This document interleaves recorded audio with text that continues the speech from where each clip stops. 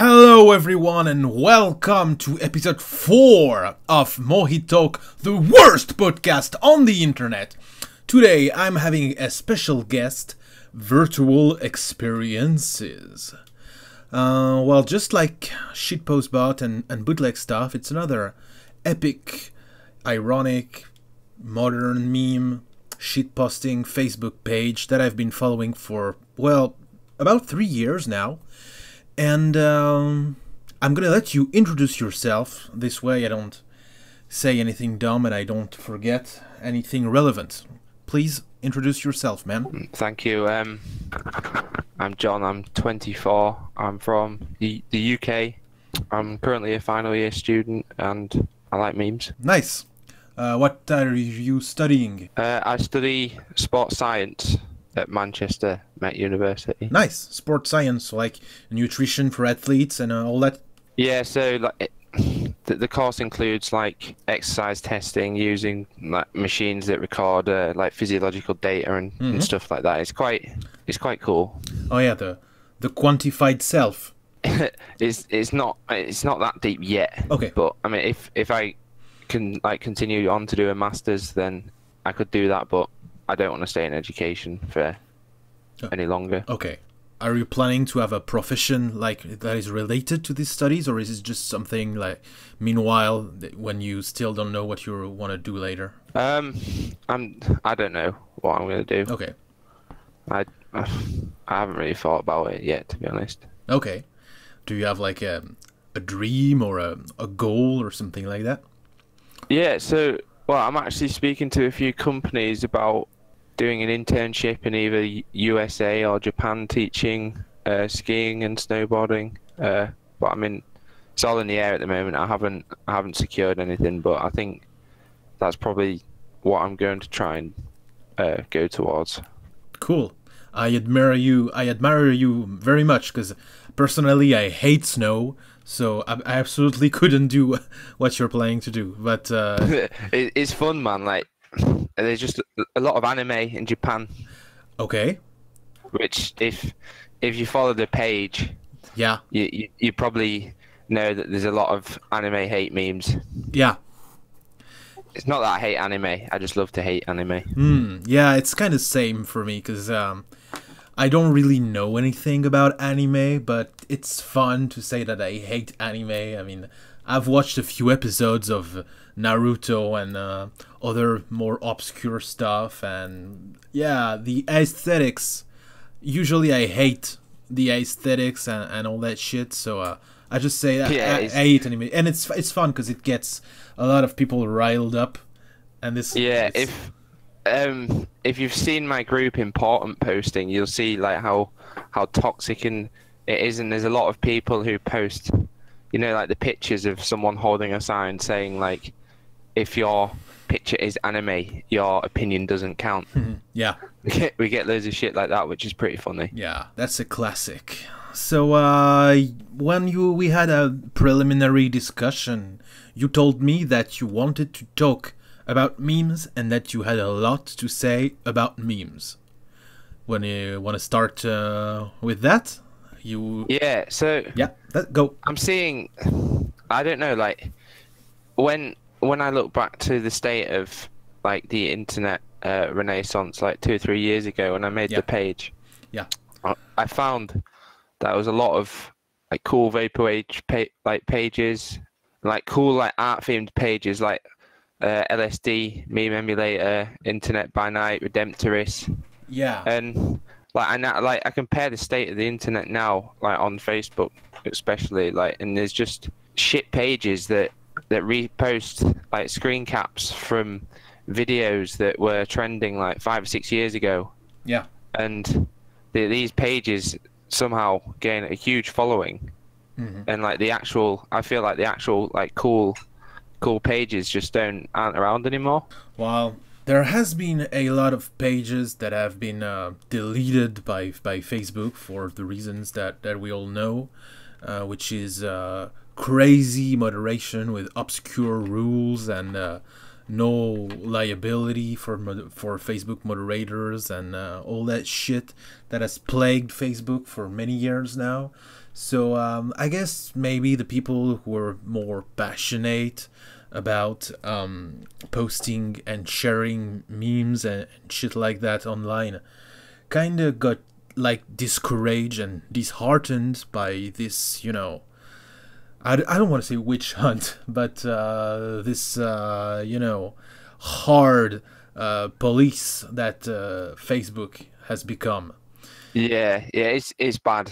It's hard on Facebook, and there's another thing is that the audience that you garner on Facebook is it doesn't translate to the outside of Facebook. You know, I see a lot of YouTubers who have a huge following on YouTube, and they also have lots of followers on Twitter and Facebook and what say you. But people who have a lot of fans on Facebook, it doesn't export to other websites, so it's kind of a weird autarky, and that also can be disheartening for people who are trying to like build a brand or something like that, or you know, do something long term with meme curation or creation, or you know. Yeah. So I think that's these two things are probably the reason why there are a lot of memes recently. I'm thinking about Instagram. Instagram is becoming huge for memes. It was already big, and now it's even bigger. Tumblr recently. Tumblr has always been a great place for memes and shitposting. It's where I learned what shitposting was and how to do it and how fun and great it was. Really. Yeah, it's the same. It's the same for me. Like I find Tumblr is a gold mine for shit posting. Yeah, and it's really quality images. It's really where I learned memes on 4chan and shitposting on Tumblr, and these two websites have been huge for me. 4chan was cool. Like I was browsing 4chan like when, you know, 10 years ago. Yeah. Like when it was funny. Like when you had all the, you know, the Chad Thundercock threads and people posting pictures of spiders saying like, "What dog is this?" Yeah. And like now it's just full of shit like decorate threads or like posting nudes of barely legal girls. Like it's just a bit weird, 4chan now. Yeah, it's a bit weird, but I don't think it has changed this much though, because I regularly go back then, and I think we have changed, because one thing about 4chan that a lot of people don't realize is that to enjoy it you have to put in the hours, and it has always been a lot of shit and some gems within that pile of shit. And when we were younger, it was not a problem for us to stay all night on 4chan, like refreshing and watching thread after thread. But now we are used to sites that go faster than this. You know, when we go on Facebook, on Tumblr, on Twitter, we can, or even worse. I mean, worse in quotes, but Reddit, we can go to the good shit right away. There's no waiting. We don't have to scour. We don't have to sift through the decay, you know. So that's the difference with 4chan, I guess. 4chan, you have to put your sleeves up and be ready to go through the shit. And I guess when we were younger, we had like more patience, because when you're young, you think you have the life in front of you, and you don't give a shit about wasting hours on a website. Even if it will be like 55 minutes of shit for 5 minutes of good stuff. I think that's the main difference. But I don't think 4chan has changed that much. Yeah, I don't know. Like I find, because I'm putting a lot more effort now into running all of the pages like on my Facebook. I don't really browse 4chan that much anymore. I've got a few other pages other than virtual which like require a lot of attention. Mm-hmm. Like I've got my groups as well, and so like I don't know. I see like moderating and running my groups. I feel like once I've done that, like I'm a bit exhausted, like a bit tired from looking at the the memes and stuff and dealing with people. I don't really. The last thing I want to do is go on 4chan now. Yeah. Groups on Facebook are kind of soul crushing. They're exhausting and they're really time consuming. That's why I don't. I don't do groups anymore.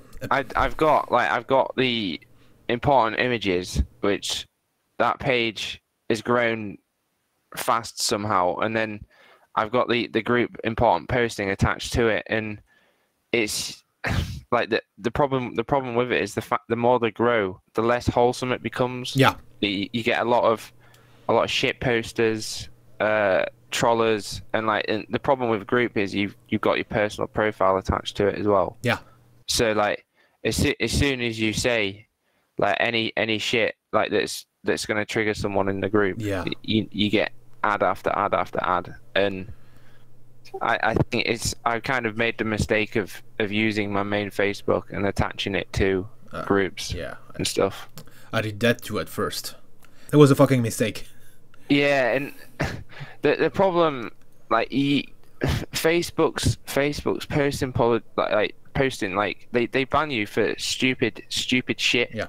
And like I think I had 4 months, and I spent 3 months of that post block for 4 weeks, and I find that Facebook's automatic banning system is so stupid. Like I've got 2 friends who run Deep Web Treasures, the shit posting group that just changes its name like every 12 hours, and they get retards posting pedophile like content, and so like they ban them, and then they post their profile on Facebook saying like, oh, this guy said this in our group, like like he's saying like child loving shit, and then Facebook banned the people who released his profile instead of banning the pedophile. It's always like that.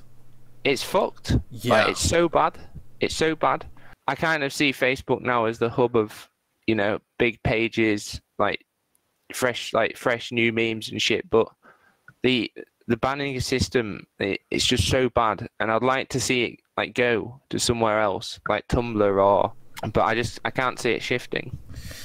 Yeah, I have exactly the same opinion as you, and I've been thinking about this for a long time now, and I wish it would move a bit more, but people on the internet have so much inertia sometimes. I mean, it's especially on Facebook. It's weird, but people don't want to leave Facebook.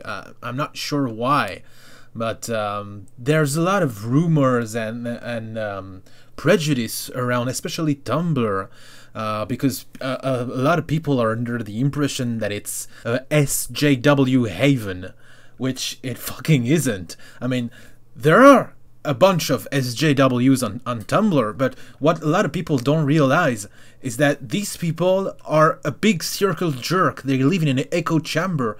They just follow each other. You won't stumble upon one on Tumblr unless you are looking for it. And it's sad because people think that Tumblr equals SJW, and it's so sad because it's like probably less than 1% of the users. I mean, Tumblr is mostly porn, and puppies, and wow, to find a political post on there, it's not, it's like once in a while. And people won't go harassing you because you said something, unless you said it to their faces. And even then, I mean, and Tumblr is so great for memes and shit posting, but it's fair to say that it's not as good as Facebook for building a community. Facebook is crazy good to build a community because of how the commenting works, and there is no other site that is as good as this for like just conversation. It's built for that. It's crazy good as connecting people, and there's no other website that does this. I find it somewhat ironic how they say that they want to bring the world together, yet they'll ban people for shit that doesn't need banning, and then not let them speak to anyone. for 4 weeks for some stupid shit. Yeah, that is. Yeah, they want to bring people together. I mean, it's really dumb, especially since the rules are so obscure, and most of the time you don't understand why you are banned, what you did wrong. I mean, some stuff is kind of obvious, but most of the time it's like, oh yeah, you did a bad thing, but what thing? And oh yeah, we're locking you away for a while. you try and like open the apps on your phone, and you've been logged out of everything. Yeah, like Page Manager, Messenger, Facebook. Yeah, that's really. You log in and it says you've been post blocked. Yeah, and then it doesn't give you any reason why. Yep. Yeah. I remember. And the rules are changing all the time. I remember at some point, if you posted a picture of a face, any face, with the Snapchat dog filter, you got automatically banned. What? It happened to me once. It's happened to a lot of other pages. It was, I don't remember exactly, but I think it was early 2016, maybe late 2015, somewhere around this era. And I saw a picture of some old dude with the Snapchat dog filter on, I don't know, Reddit or who gives a shit. And so I thought it was funny, and I posted it on my page. Bam! Post blocked. Jesus. There's been It's bad, isn't it? It's so annoying. Like it's actually so annoying, because it's not only that. It's like I can't run my pages. Obviously, I can't post, and you try to make a new Facebook when you post blocked, and they instantly know who you are and instantly ban it. Yeah, a lot of times it happens. You can't speak to your family. You can't speak to your friends. Yeah, like, it's frustrating. Yeah, it's really dumb. I never understand why they are so repressive. I mean, there's not even a warning or something. It could start by like a warning, or like just removing the post that you posted. But no, it's the first strike. You're already in internet jail. That's it's daft. Like so, there's a group. This group's called Facebook Power Admins, and the groups are moderated by Facebook employees, and there's like American one, a UK one. Like I joined the British one, and a lot of people are saying like, oh, I've been post blocked by your automatic like banning system, and people have suggested ways, like when you're scheduling posts, like maybe have like a flagging system that will potentially flag like a damaging image that could like get your post blocked, so that you could delete it before it's even posted. That's good. And Facebook, the admins, they don't seem to take any interest in taking on these suggestions, and they'll just keep responding to complaints for people getting banned, but they won't actually do anything to make it better. Yeah, it's really weird. And the weirdest about this situation is that on Instagram you have much more freedom, despite the fact that Instagram has been owned by Facebook for like 6 years now. But Instagram is much more free. You can say faggot on Instagram. You can say nigga. You can say a lot of. You can post a lot of Jesus. You can post really distasteful jokes on Instagram, and the only thing that will get you banned from there is porn. But it's understandable though, really. Even then, you don't get post blocked. It happened to me once on Instagram. I had posted a picture. It was some meme, and there was a girl with her tits showing, and the image was removed, and I got a warning, which is cool. I get it, but there was no post block or any shit like that. I can get behind a system like that.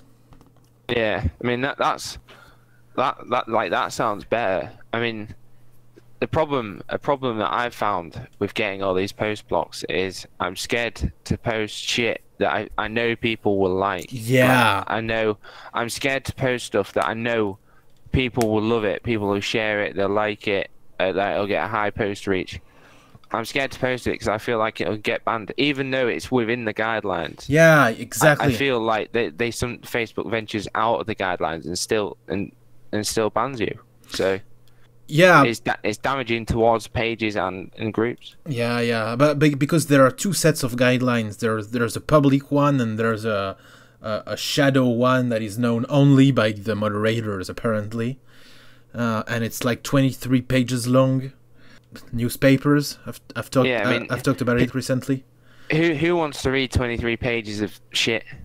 Oh, I sure don't. But yeah, that's why I created accounts elsewhere, and I'm posting that shit on Tumblr, Twitter, and Instagram, and I've never had a single problem in any of those networks in 10 years. Yeah, it's a good idea. It's definitely like good to venture off Facebook because I feel like it's just heavily like regulated Facebook now. It's less bad now. It was really bad in 2015, 2016.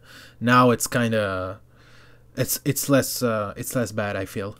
Yeah, well, yeah. I mean, I think my last post block was February for a month. Oh. I don't know. I found like in 2015 and 16, like that for me was when my page was like getting its growth. Like I was posting like vaporwave and you know like pixel art and shit like that, and like that. I mean that's probably not stuff that'll get you banned, but I mean now I feel like vaporwave and pixel art sadly died fucking harder than Harambe. So I have to post shit like OCD triggers and just weird shit, and it's more suited towards me getting post blocked sadly because vaporwave died. Yeah, that's certain. But on the other hand, because of this, it has kinda, I don't want to say sanitized, but it has enabled the growth of absurd memes and some shit that is really nonsensical and like the rebirth of Dadaism. I think it's partially because of that. Because I remember my first post block on Facebook. It was in 2015, and I posted a painting of a slave ship, and the caption was "How to pick up black girls." Fucking hell. And I can probably see why you got a bit bad there. No, this one was understandable. It was maybe a bit harsh because in their guidelines, it said at the time that if it was a joke, you could post it, even if it had racism is banned, except if it's satire or humor, And apparently they never really respected their own guidelines. But that was the first time I got blocked on Facebook. There's a lot of people who in important posting who post a lot of racist shit. Yeah. And the problem, like, I don't find that problematic. I find that the person's racism is manifested so bad that it's all they can see humor in. So you can get a lot of people that are pretty funny and they won't pull the racism shit. But then I get people who I'll post in the group saying, I'm seeing a lot of these posts, stop it or I'll ban you. And then you get people saying but you have all these racist people in the group and they need banning. And like that's not the problem. It's just I find that the only way that someone can try and be funny in my group is by being racist, and that's what I find annoying. Yeah. That's the thing in groups, but groups have always been shit, and it's getting worse and worse. That's true. They're so fucked. Groups. But yeah, what I meant to say is it's just a theory, but because of these really harsh rules on Facebook about everything that is lowbrow humor. I think that's one of the reasons of the emergence of absurd humor, and the reason why it's so popular right now. Because at first, you had the division between, the cool memers and the normies. And the normies, they post this minion shit with relatable quotes and really stuff like for grandmas and shit like that. Yeah. And, a lot of really dumb but vanilla stuff. And so in reaction to that, the cool memers, a lot of which came from 4chan, posted a lot of outrageous stuff like gore and racism and homophobia, these kind of jokes, and it's fine. But these posts automatically, they're easier to grasp, so they automatically gained more likes than everything else. Yeah. And because of Facebook rules, these kind of posts have kind of disappeared in favor to deep fried shit and completely nonsensical, absurd memes like the meme recently with Lord Markiplier Farquaad.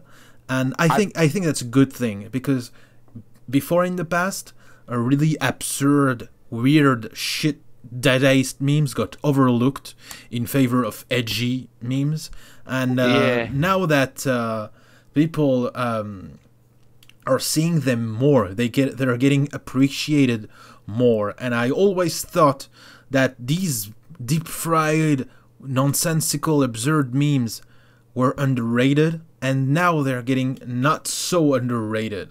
Yeah, definitely. I don't know. I feel like I can't keep up with meme trends now, because everyone that I know that didn't like memes 2 years ago likes memes now. And like this fucking meme, I don't know what the hell it is. I know people find it funny. Personally, myself, I don't understand it. But it's pretty funny. I like at the moment, the Avengers meme, with the I don't feel too good with the guy disappearing. Yeah, like that. I think that's pretty funny. I saw a page posted a picture of Toys R Us with that effect on, and it was pretty funny. I made one with Harambe, which is going to trigger people because I saw it. It's not normie content. But it's pretty funny. The memes now. I feel like from my groups, I think the groups is what I'm putting most of my effort into now, and people, I don't know, they find the edginess isn't necessarily as funny as wholesome memes, if you know what I mean. Absolutely, yeah. Like edginess is your mum gay, that kind of shit. I'm not sure if that's really edgy or kind of, on the absurd side. I like your mom gay. I've used it a lot. Yeah, if you got nothing else to say to someone, saying your mum gay is a good way to end. Yeah, no, what I hate is those fucking edgy SpongeBob memes. A lot of time when you see a SpongeBob reference, it's some really cringy, edgy 13-year-old bullshit. The kids, the kind who eat Tide Pods and say yeet and yeet. Yeah. That's really some cringy middle school shit. And for some reason, a lot of time, most of the time, there's SpongeBob somehow attached to it.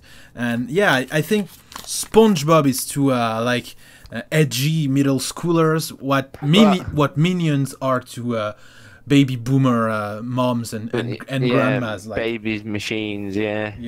But if someone posts a SpongeBob meme, it makes it it's a children's show, so it's pretty obvious that if they're posting a SpongeBob meme that they're a child. Yeah, and I think it's kind of a trend that has existed for a long time to take some pure and innocent icon and to like pervert it. Like they take SpongeBob and they make him say horrible things.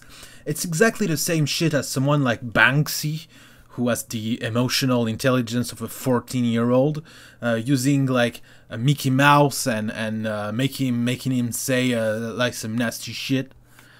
Yeah, it's not a new thing. Like it has existed. This kind of weird humor, like to like this dysphonia. Like they take an innocent character and they make him say, "Oh, damn, it's a good day to kill niggers today," or you know whatever.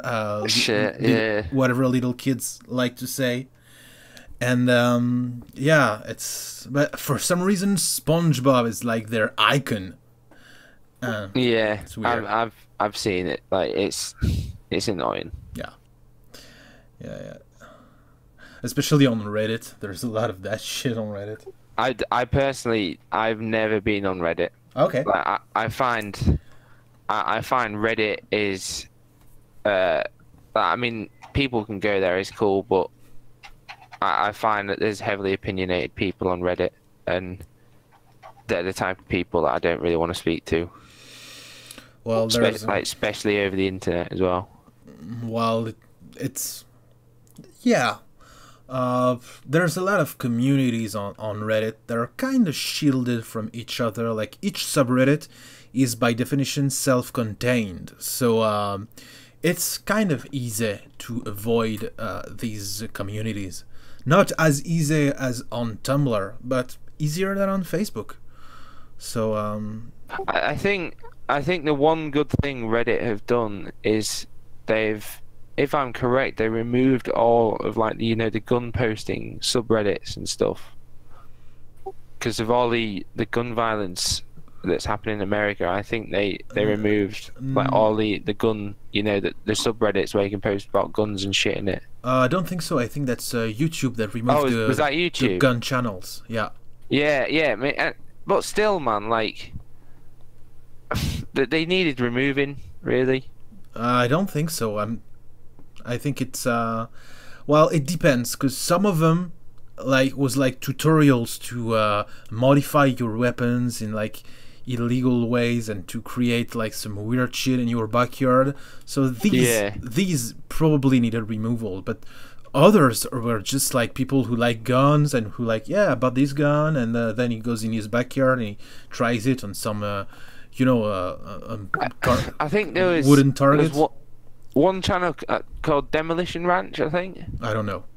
Oh yeah, he was a cool gun channel. Yeah. Okay. He'd shoot through like fucking 1,000 sheets of paper with a 50 cal and stuff. Yeah, that sounds funny.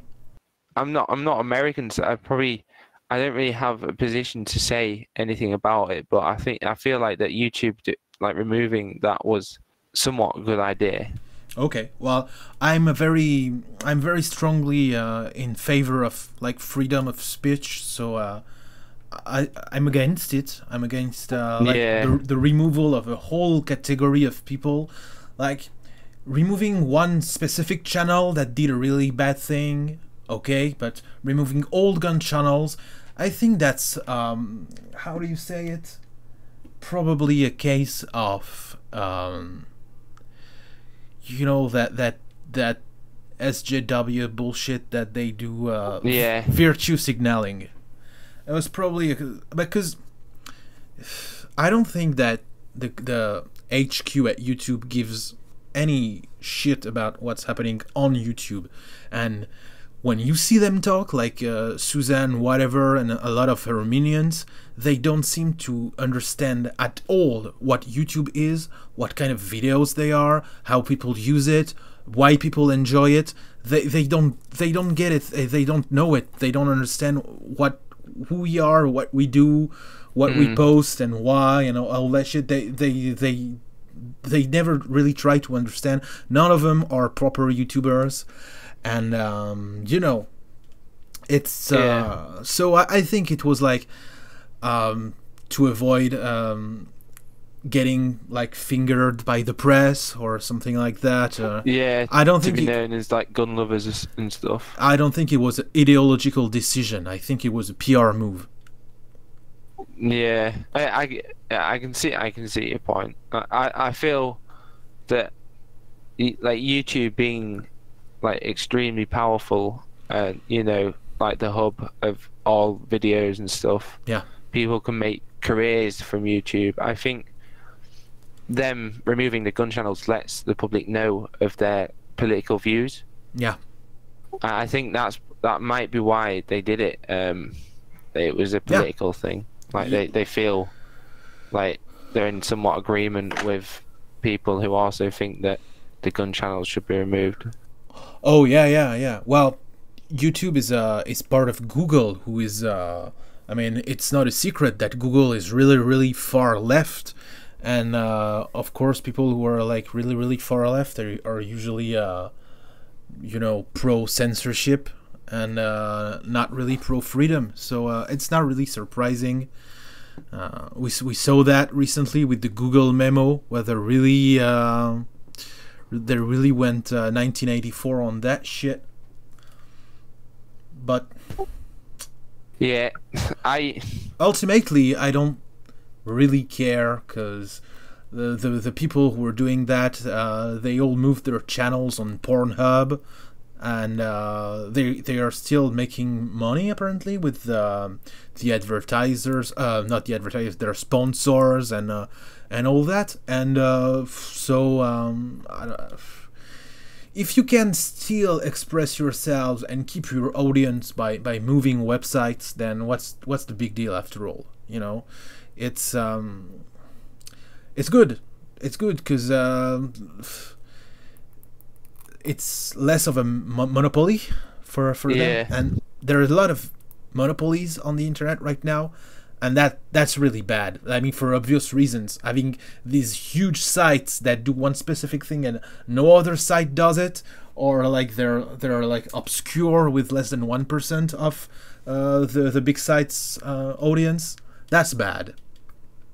Yeah, definitely. I feel like, being from the UK, like I feel like politics is also, you know, like it causes a division of people, and like I know, whilst I know it's important, I personally just try not to get involved with it. So like, you know, with the whole Facebook and like entourage shit that went on quite recently, like the way I saw that is like bloody Zuck's in court, so all, you know, all that I saw coming out of it was just memes, like loads of shit to post about. Yeah. And unfortunately I got on that bandwagon and was Zuck posting, and that's what I find the fun in politics, but I don't often get involved with it. Yeah, it's kind of the same for me. I mean, I'm a very indecisive person, which has a hard time making up his mind about a lot of subjects. So yeah, same. I don't have a lot of convictions. I don't really have principles. I don't really have, you know, specific shit that I believe in. So yeah, I tend to change my mind a lot and never be really sure about shit. So it's difficult for me to be involved in politics, because sometimes I'll say something and the next year my opinion will be like the exact opposite. So yeah, to avoid looking like a fool, I say less and less shit year after year. But yeah, the political memes are pretty good. You probably know that one of my biggest pages is political shitposting, and it's doing really well right now. It's really fun to take all these memes and share them. The co-creator of Virtual Experiences, actually, my close friend, he loves political memes. Oh, thanks. And, I mean, yeah, so I think that there is a lot of humor in it, in the political posting. Oh, sure. I mean, yeah. I think the last page that I looked at that was a political posting page was like Poland Ball or something. Yeah. Like they were pretty funny. Yeah. Like if I do get involved with the political memes, it tends to be like, you know, the remove kebab shit. Yeah. And like Yeah.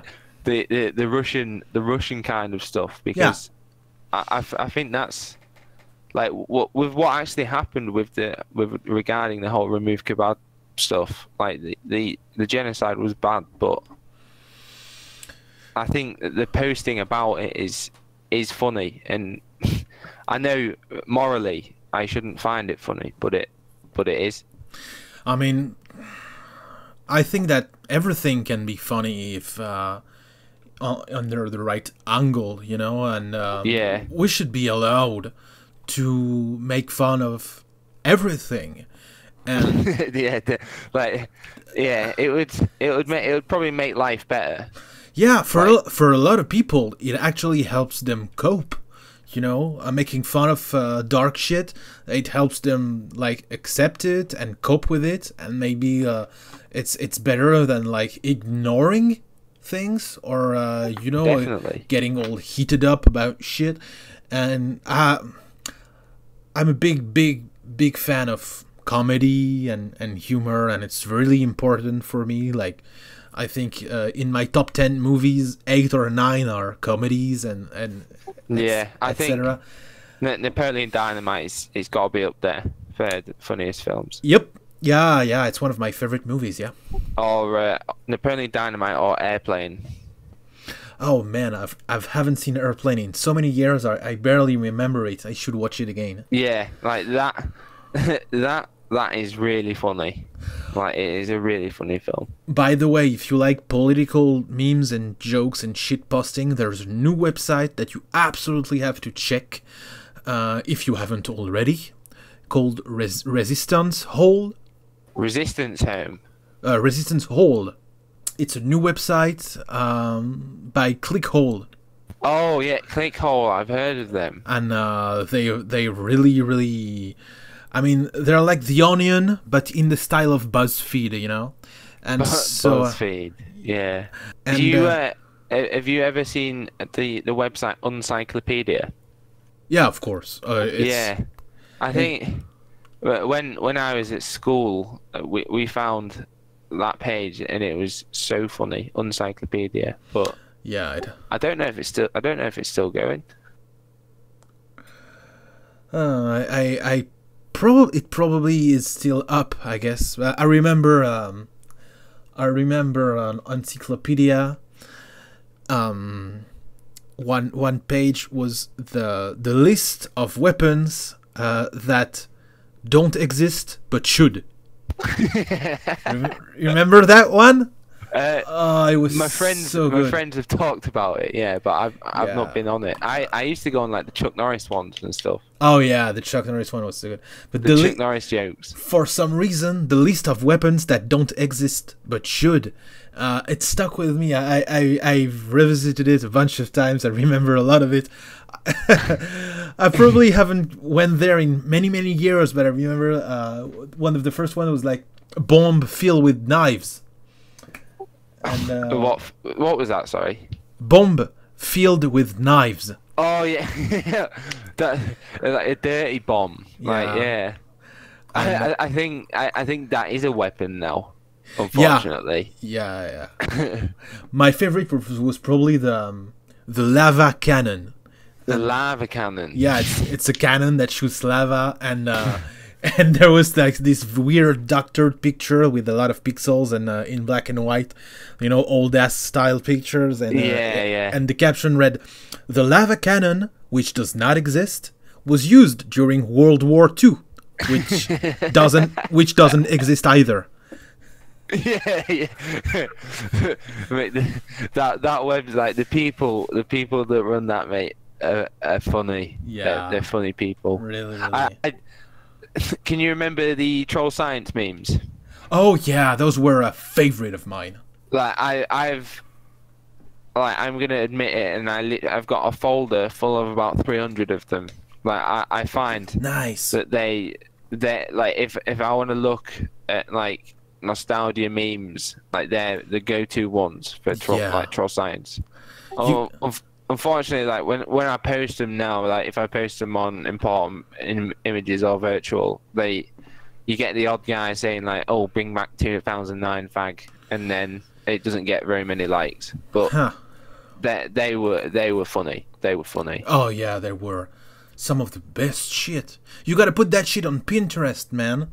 So it's archived and properly sorted. And I'm trying to make a Pinterest of memes, you know, with because I have shit in folders, like a lot of stuff that I've downloaded from 4chan in the past 10 or 12 years, and shit that I cannot find anymore, even when I'm going on Know Your Meme. Yeah. I can't find that shit. I remember especially one meme that I really loved, and it was like kind of the first really shitposting stuff that was around on the internet. It was Mr. Rage Guy, I think it was named. Oh, because of course you remember the Rage comics.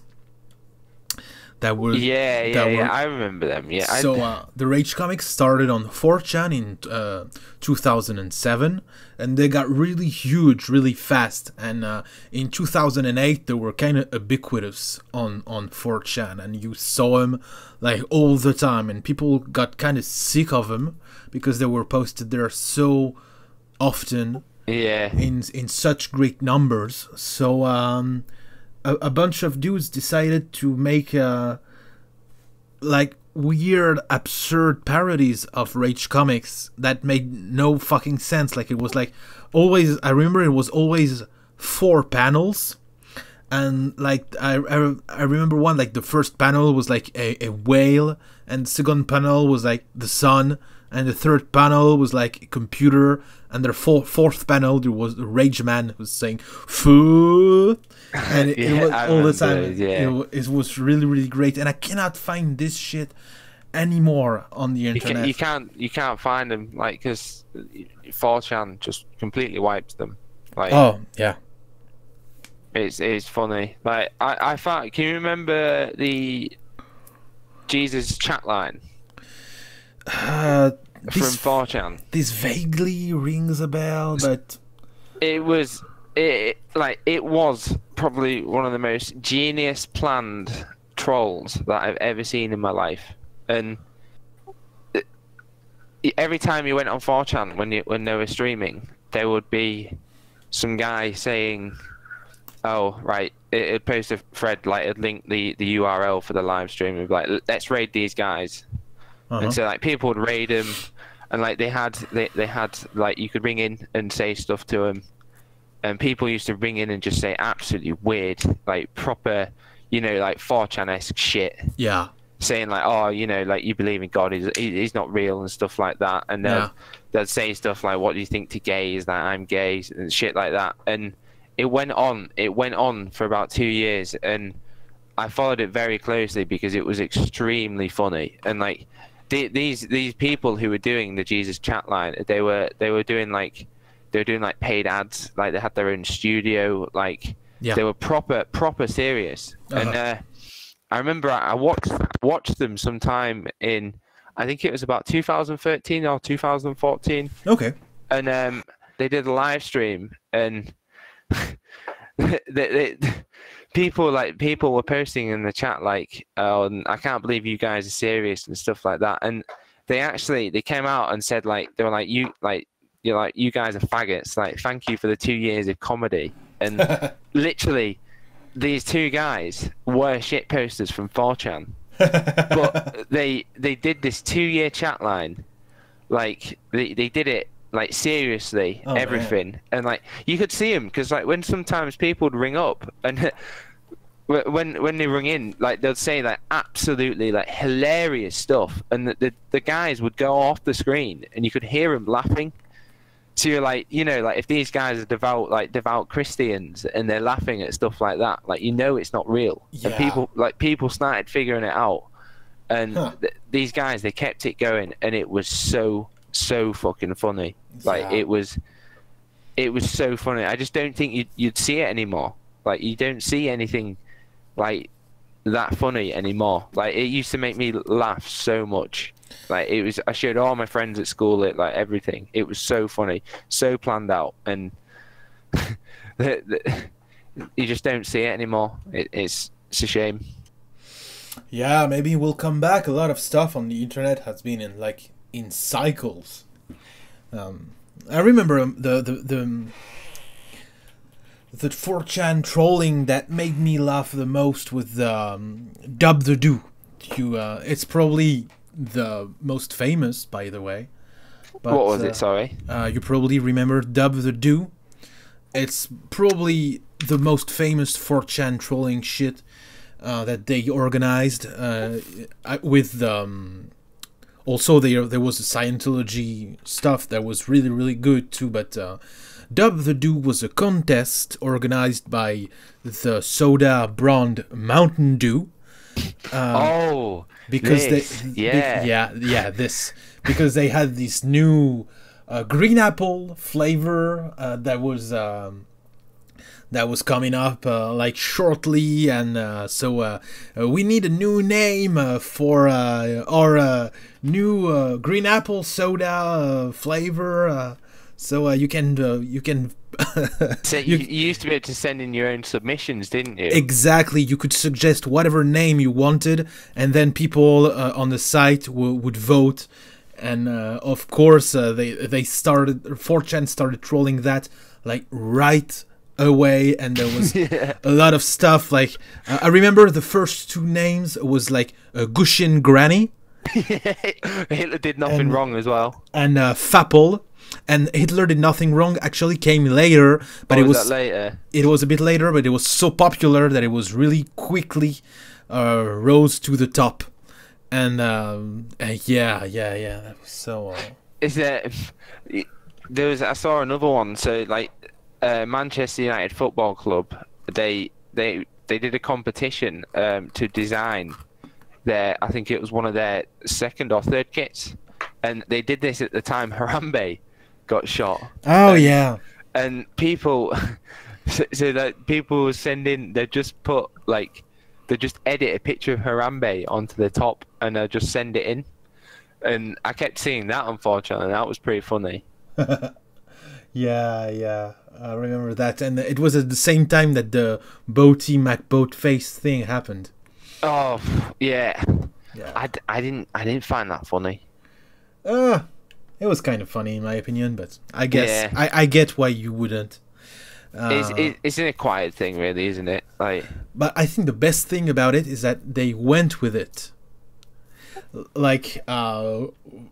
In the case of the Mountain Dew, of course, they didn't name their new flavor. Hitler did nothing wrong. They thought it was in pretty bad taste, and they ignored the suggestion altogether. But with Boaty McBoatface, the boat was really named that, and it still has the name. Yeah, it's coming back to me now, that. And that was the best part, in my opinion. Is that okay? Well, if that's what the people want, let's name it Boaty McBoatface. Did you remember the Pitbull thing? You know, where Pitbull he said, I think he posted something on Facebook saying, where should I do my next show? And people voted to him. I think they went to an all-deaf school, Yeah. No, was that Britney Spears or Madonna? I can't remember. Yeah. There was a chick who was doing one, and I think it was Taylor Swift. Taylor Swift. That's it. I think. And they voted for her to go to a school of all deaf people. Yeah. Yeah. And the Pitbull one was in some shitty place in Alaska, I think, where the population was something like 2,000 or 3,000 or something like that. Yep. I remember seeing that on 4chan. That was pretty funny. Yeah. Pitbull. It's a crazy character. Do you see recently he was at the United Nations to talk about the water crisis in Africa? Jesus. Yeah, it's a weird timeline. Making music. Yeah. It's a weird timeline we're living on. You see, it's mad. It's the power of the internet now.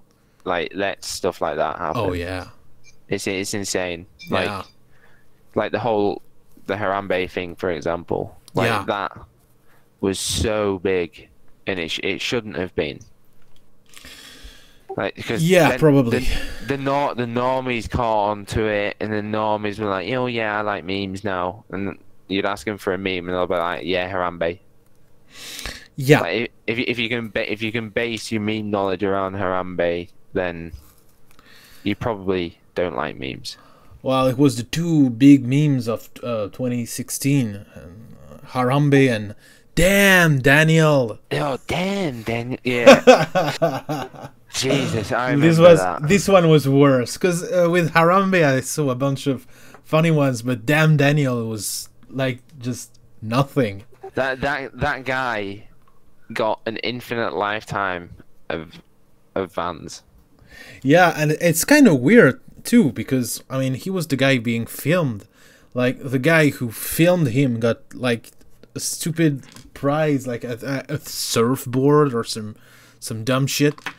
And yeah, they went on some TV shows as well, didn't they? Oh yeah, it's a horrible American TV show called Ellen something, with a horrible woman that plays tricks on people and steals other people's jokes.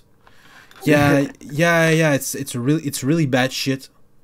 I don't. Yeah, that Ellen chick does get mixed reviews off people. I've found. Yeah, I've heard mostly negative shit about her. Apparently, yeah, she does a lot of nasty shit and tricks people, and yeah, she doesn't seem like a good person at all. She seems pretty bad. Yeah, I personally haven't watched it. Oh no, me neither. It's what people say. Like, I don't watch American TV. I tried once, and it was pretty hard. Yeah, British TV is honestly the same. Like, you probably spend most of your time watching adverts, and then surprisingly a fucking program will come on. Like, it's shocking. Yeah, that happened to me. That happened to me once a few years ago, when because I usually watch shit like on streaming sites or Netflix or stuff like that, and or on the BBC where there is no adverts. But there was this time when I wanted to watch the IT Crowd special, you know, when they finished the series. There was a movie at the end, and I wanted to watch the movie like live when it was broadcast, and it was on this TV channel called Channel 4. Yeah, Channel 4. Yeah, man, it was like I think I watched more ads than there was a show. Yeah, it's bad. Like, and it was really bad ads, by the way. They were really in the UK, you basically have BBC One, BBC Two, which is Channel 1 and 2. Yeah. And for them, they have strict TV licensing. So, like, me being a student, whenever I move to another student house, I have to pay TV license. But the TV license is good because it means when I watch BBC 1 and 2, there's no adverts. Yeah, it's basically the same thing here. Yeah, but then as soon as you go like above that, it's just adverts after adverts. Like, it's sad. Yeah, it's really unwatchable. I haven't watched TV. I haven't owned a TV in 10 years. 10 years ago, I thought, okay, I have the internet. There's YouTube now. Yeah. There's a lot of shit to do online. I don't need TV anymore. Not that I ever needed it, but I got fed up with TV because it seems like it keeps getting worse and worse. And yeah, it's annoying. I think 10 years ago, I threw my TV in the trash, and I never regretted my decision. Never wanted to go back. In my room at the moment, I mean, all I've got is my computer and a laptop, and that's it. Like, I don't watch TV. It's frustrating. Yeah, same. Yeah, especially now because I have my PS4 that is hooked right into my computer screen. I just have to push a button to go from one to the other. So one thing I can't believe is Fortnite. Like, it's just come out of nowhere. Yeah, it's crazy. It was AstroTurf, I think. Sorry, what did you say? I think it was like astroturfed, and that's why it became so huge. Yeah, it's mad. It's mad. Like if you if you ever like if you went on Twitch maybe like 2 or 3 years ago, like you'd see maybe the top viewed game would be like League of Legends with like 30,000-40,000 like viewers watching it. Now you go on Fortnite and the top viewed game, like you go on Twitch, sorry, and the top viewed game will be Fortnite, and it's got something mad like 300k views. Yeah, it's you click on the first link and Ninja's there playing with Drake. Like what is going on? It's weird. There's for some reason celebrities love it, or in my opinion they have sponsor contracts to advertise for it. Yeah, that is why so many celebrities have been talking about Fortnite lately. Yeah, and yeah. I don't know. I never was into online competitive shooters or online gaming at all, for that matter. And so I didn't really give a shit. At first, I thought it was like an Overwatch DLC, because for the past couple of years it was like Overwatch, like everyone all the time kept talking about Overwatch. Now Overwatch, I won't deny it was a very good game. Like me and the co-creator of Virtual played that a lot. Well, I never tried it because I think the aesthetics look horrible, and I don't really like this kind of games. I mean, a long time ago I played Quake 3 Arena and Counter-Strike, and yeah, even that didn't really find it that fun. I like playing multiplayer when there's other people in the room. Yeah, yeah. I think it's kind of like a introvert thing to like play online like that, to spend so many hours playing online. Yeah, for me, like I love it. Like I used to play. I went from RuneScape to World of Warcraft, and then from WoW to Call of Duty, and then from COD back to WoW, and now to Fortnite. Like now, I play a lot of Fortnite. Okay. It's good. It's a good game. Like, well, I don't doubt it. I just the problem is, like, I don't like playing it on my own. So sometimes I will post like in my group saying like, yeah, like add me on Fortnite, and I'll get people join my party, and they just fucking troll, and it's so annoying. Yeah. That can be a problem. Yeah, so frustrating. Like it's. But I mean, it's an interesting topic though, because like it's going to be interesting to see how long Fortnite is around for, because I mean the problem with online games is the genres of them often change. So like maybe 2 years ago, MOBAs like League and Dota were the important, like everyone was playing them, everyone was talking about them, everyone was streaming them games, and now people have moved on from League onto the fast-paced shooting games like Fortnite. And I remember at first, like to me, I feel World of Warcraft was the game that brought competitive PV, like player versus player, to online games. Oh, and yeah, definitely. World of Warcraft sadly is gone downhill. It's a shame. Well, it's really, really old game. I remember I had friends who were hooked on World of Warcraft 15 years ago. Maybe maybe it was time that it's let some fresh blood take. Yeah, like I've seen videos on YouTube of people like commenting. Like I watched like a rare items video, and a lot of the comments were saying like, oh, my dad had the #1 rare item on World of Warcraft, and like when you see that a child is saying my dad had that, it makes aware like how old the game actually is. Yeah.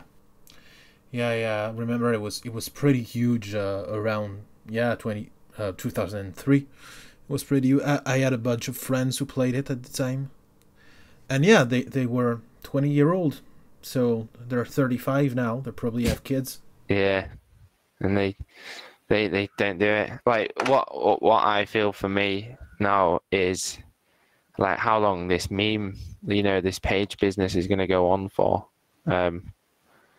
Because I mean, a lot of my friends in real life know that I do it, and they're like, "Well, how long are you going to do it for?"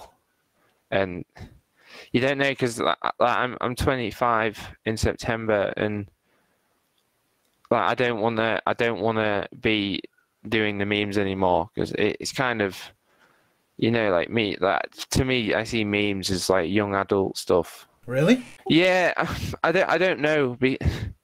See, I don't know. Like, I just don't know that how long it's gonna go on for. Like, well, for me, it's pretty obvious and really simple. As long as I find it funny and enjoyable, I keep doing it. If someday I stop enjoying it, then I'll quit. But yeah. As long as I find it funny and as long as I enjoy it, I don't see any reason to stop. Yeah, like I've kind of shot myself in my foot, because I mean, virtual is almost at 1 million. Yeah. Like my art page, Visual Treats, is at 400k. Yeah. Important posting is about to hit 500k. And it takes a lot to run just one page, let alone like 3. And for me, sometimes, on a busy day where I have to get up and go to uni and revise and stuff all day, like I find getting up to schedule posts I find it as a chore. Like, it's somewhat taken some of the enjoyment out of it. For me, which it leaves it like a questionable topic to myself. Like, how long can this go on for? For me. Yeah. My girlfriend is a big fan of Visual Treats, by the way. She's been subscribed for like 2 or 3 years. Oh. She loves this page. Oh, wow, thank you. Like, and, if I've got a group, Visual Treaters. If she ever wants to submit to the page, she can just like put her photo comment in the group, and like if it's good, then I'll post it. So okay, I try to make my pages very like user friendly. So like I like to let people, like some people might see it as stealing other people's photos, but I feel like if someone's got a really good image, they don't have a platform to post it on, like I'll post it for them, and all right, they can show their friends, like, look, I've posted this image and they've posted it for me. Yeah, cool. I do this all the time. It's cool because it's cool for me, because it's less work for me. It's cool. It's cool exactly. for them, because they enjoy it. They've sent the thing and I'm sharing it, and it's cool for the community because it's more like good memes. Yeah. So it's really positive. It's a triple positive with no downside. Exactly, and I think it's good, because there's some pages that don't engage with their followers, and I feel like the followers are the most important thing to a page. Obviously. For me, engaging is the most fun part, and that's what I wanted to say. By the way, when you said you had issues with scheduling posts and that it was a chore, and I used to do scheduled posts in the past, because when I was working as a warehouse man a couple of years ago, while I worked in a warehouse moving heavy boxes and shit. So of course, but the point is that I couldn't be on the internet at the same time. No computer, no internet. So I scheduled the post for that. But after a while, I stopped doing it. And I just posted when I had free time. Like the morning or my lunch break, or when the boss was not around, or of course on the weekends, because that's what I like most about Facebook. That's what it does best, is the interaction between the page and the audience. Yeah. It enables that to a level where there is no other website or network that does this at the moment. I find Facebook, it does actually help a lot with like with your page growth. The more people that see it, the more shares it gets. The more shares it gets, the more other people see it. So it brings in loads of traffic. Yeah, there is no other website that helps you grow as much as Facebook does. I remember when I created my page, I had I started at 0, obviously, and in a week I had 1,000 people, and in a year I had 100,000. I mean, it goes really fast, because what Facebook does is that it promotes every page equally. Whether you have 16 followers or 1 million, you will get the same exposure, and it will be recommended as many people. And that is what is great. It's great, really great to build an audience. I remember I made it in September of 2015, my page, and I remember being stuck on 20k for about 6 months. And I went home for the summer. I moved home, and in one summer, which is 3 or 4 months, I got 350,000 likes. Yeah. And out of nowhere, my page just blew up an insane amount, and it is good, but I find pages tend to I find below 500k for me is the ideal, because I mean it's still big, but you can still interact properly with the audience. Oh yeah, that's one of the reasons why I made a new page, but yeah, I don't do scheduled posts anymore now, because what I like the most is seeing the reactions of the people, because that's the main reason why I do it. That's why, because I could just look at the memes and keep them for myself, but the reason why I have a page is to be able to share them, with what you find funny. Exactly, with as many people as possible, and see their reactions. And so now I like seeing it in real time. Like the first few minutes, it's always exhilarating when one of your shit when people like it and when they enjoy it, and or when they hate it, oh, you posted loss again, oh, not loss, the spamming the angry smileys and emojis. Loss posting, Jesus, that is a huge problem within important posting. Is lost posting. Everyone fucking hates it. But the thing is I'm quite somewhat contradicting. So I say to people, oh, if you post lost posting, I'll ban you, and then I go and shit post lost posting for about 6 hours, and getting the reaction, the angry butthurt reaction off 20,000 people is pretty funny. Yeah, I've become kind of a fan of lost posting. Yeah, it is funny. It is funny. It's so widespread, it works everywhere. Everyone knows lost, whether it is on Tumblr, Reddit, Twitter, Facebook. It's universal, and it's always a strong reaction. People never expect it, even if it's all the time. It's kind of like the new Rickroll. Posting loss is the Rickroll of nowadays, and I mean the Rickroll and the duck roll is still funny. Yeah, as well. Yeah, I mean, and loss is 10 years old as well. So, but I didn't know it was that old. June 28, 2008, June 2008. So yeah, it's that old. Wow. It's gonna turn 10 next month.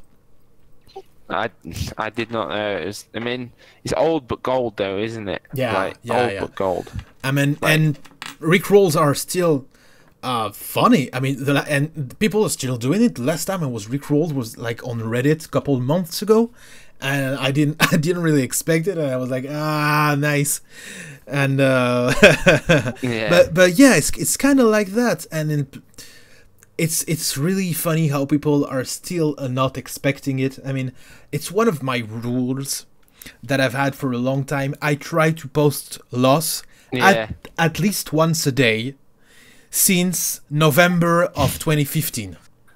For me, it's vaporwave. Like, yeah, I absolutely love vaporwave. Like, I think the culture of it is cool. Like, anti-consumerism, the aesthetic of vaporwave is cool. Yeah. Like, the music genre itself, like, I actually like unironically. But it's just, it's very dead. I found that people, like, my page at first was catered around vaporwave, and like have you seen the page YOLO? Yeah. Yeah, so like within 2 days of making my page, I was stuck on about 500 likes, and he messaged my page, the admin Fred, and he was like, "Yo man, you got a cool page," and he was sharing it, and I found, so like I started out obviously like a noob, like I'd never made a page before, and yeah. I saw YOLO like with 100k likes. I was like, wow, like I'd like my page to be like that.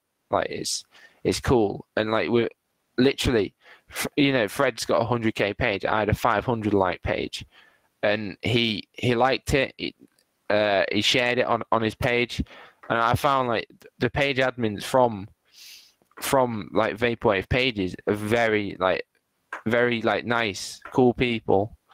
Like the admin from LSD Meme Emulator, which is probably the best page on Facebook. He did that. Have you seen that Rog guy that you can pay to, and he'll do videos for you? Yeah, of course. Yeah.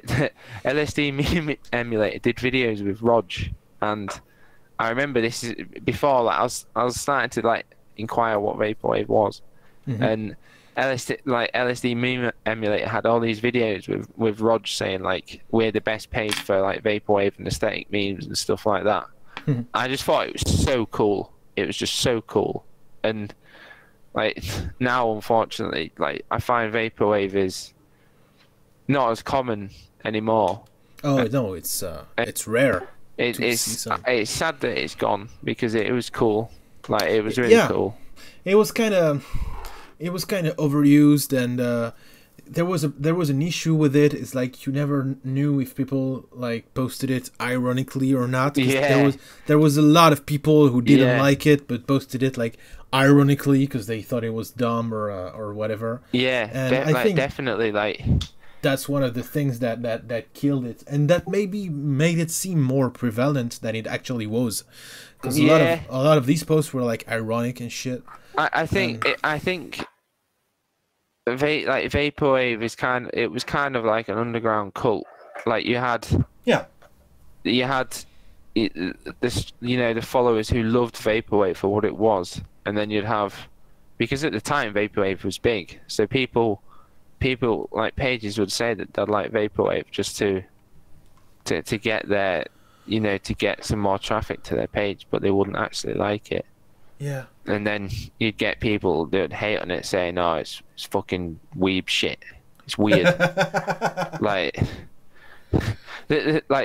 I'm a 24-year-old grown man, and I won't deny that I think vaporwave is it's cool. Like it is cool, and like it'd be nice to see it back, but like it's all this like shit and stuff's about now. So I've kind of seen like vaporwave making a kind of a small comeback, especially on Tumblr in the past couple of months. So maybe, but it really has been cannibalized by the explosion of like synthwave and retrowave.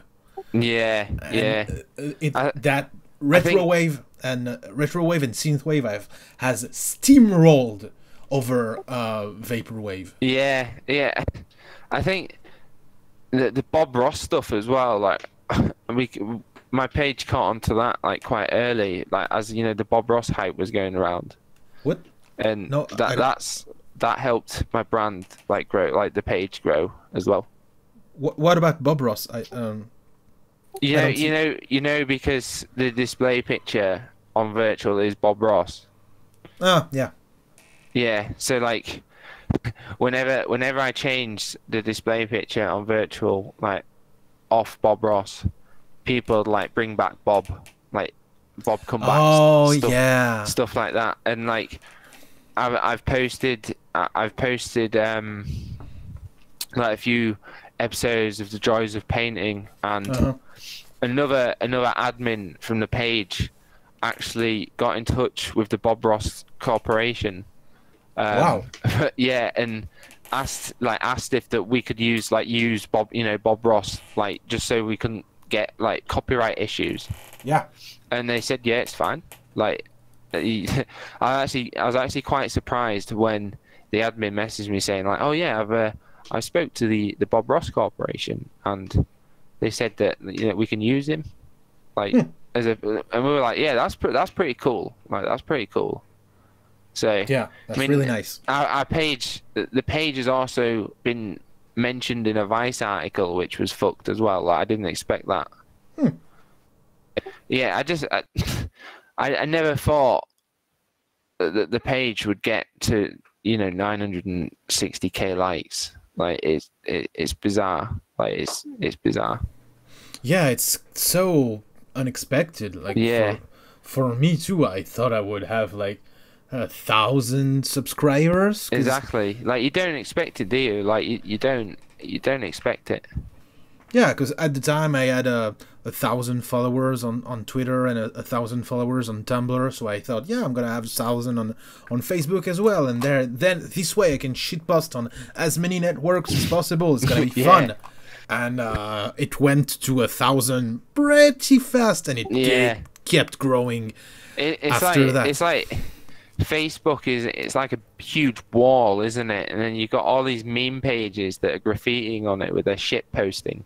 Yeah, it's pretty funny. Yeah. It's kind of like a farmer's market when we all have our shit vegetables and meme fruits on display, and people who want them can get them. I think it's salt on display on my page. So much saltiness. What? There's a lot of saltiness. Oh, like, yeah. In the meme with memes and stuff. Yeah. It's that's one of the things that make it funny, in my opinion. Yeah. I've had to since I've started doing it. I've learned to like not take offense with anything that people say, like on my pages and the messages and stuff. Yeah. Yeah, I think that's important. Like, that's important because I've seen some pages not respond well to their audience, and they've like stopped posting and stuff. Actually, I experienced that myself on Visual Treats. I was getting like pissed off with people commenting saying, "Oh, this isn't a visual treat." And it got a bit annoying. So like on visual, I got a bit butthurt, and so I was like, yeah, I'm gonna quit the page. And then it lasted like 2-3 days, and I came back to it. Yeah, it was really hard for me at first too, and I never really thought about quitting the page, but I banned a lot of people. Sometimes for serious stuff, but a lot of time for petty stuff. And after a while, I just stopped giving a shit. Yeah, it's the same for me. I haven't banned anyone in months, and I think it's important because, like, banning people is shunting you in growth. Like, you're making your page likes go down, even if the people that you're banning are like salty, toxic people. Still, if that one person shares one image to his 1,000 friends on Facebook, that means you're gonna get 1,000 more traffic. Like, 1,000 people from that one salty person have seen that image from your page. Yeah, I don't see, and it'll bring them to your page. I don't see it like that, and maybe I'm wrong, but in my opinion, and when you like ban people who comment nasty shit, Yeah. it creates like a better atmosphere, and it's better for like community building. Yeah. So in the long term, I think it makes your page grow like more steadily, and maybe, I mean, obviously you're almost at 1 million, so you're doing things right. Yeah. There's no denying it. But I value, like, I always value quality over quantity. Yeah. And for me, like I see what you're saying. Like virtual, I've never had any problems with people on virtual, because I tend to post like my best, like the best sourced images that I've got on virtual. But on important posting, like I've had a lot of trouble with butthurt people on important posting, and like on virtual, I've probably banned like 5 people since I've had the page, but on important posting, like, and in the group, I like the list of banned people is in the thousands. Because normally I don't care, but there's some people that are persistent with shit posting and just trolling the page that I've just had to ban them. Like it couldn't have been ignored any longer, so like I've had to ban them. But like virtual's not been too bad. I've had some people messaging me, like friends from like other pages. They've been saying like, yo, like the content on virtual's a bit shite, like, you know, try and post better stuff. And like I like them messages from other page admins is good, because like to see it from other like-minded people I find is very helpful. Yeah. So like if I have like a month where the post reach has gone down from 10 million to 1 million, and you know, posts are getting 500 likes, like then people are saying like your content's shite, like then I'll try and improve it. That's a good way of working, I guess. Yeah. Like it's one thing I've learned, I think, from having pages, is meeting other page admins and like on the internet and stuff. And yeah, I feel like that we're all very like-minded people. Oh yeah. Which is, it's cool, man. Like, it's cool. Yeah. We're all on the same page. It surprised me at first, but yeah, I guess I'm used to it now. I'm not sure why. I would have expected the exact opposite, actually. I mean, yeah, because it's really surprised me at first. Some pages that have like quite salty, like edgy admins. Yeah. I'm not gonna say any names. Obviously, because I don't want to like upset, you know, cause a ruckus or anything. But like, there is some pages that, you know, the people that run them don't give a fuck about anyone, and they don't give a fuck about the followers. They don't give a fuck about getting banned. And I mean, it's pretty funny, but like, sometimes you just don't want to speak to those people. Like, yeah, it's a choice, and to me, clearly, what is the most important is the community building aspect. Like, I'm not just sharing memes for the sake of sharing memes. That's boring to me. I mean, I get why some other people would get their kicks, or some other people would do it like for the money, or for the, I don't know. Yeah, the money thing for me has been like, people have seen me selling stuff from my page, and they're like, oh wow, you've sold out. And personally, I don't want to say I've sold out, but I think, you know, I'm a student. I can't work, and for me, like, I'm putting a lot of time into my page, like into the pages, like giving people the best content I can give them. and you know, I could be working in that spare time. And for me, like, I find like the money that I've generated through my pages, like, it's helpful as a student. Like, if I worked full time, I wouldn't care too much about the money. But for me, like, being a student, it's needed. The money's needed. You know what I mean?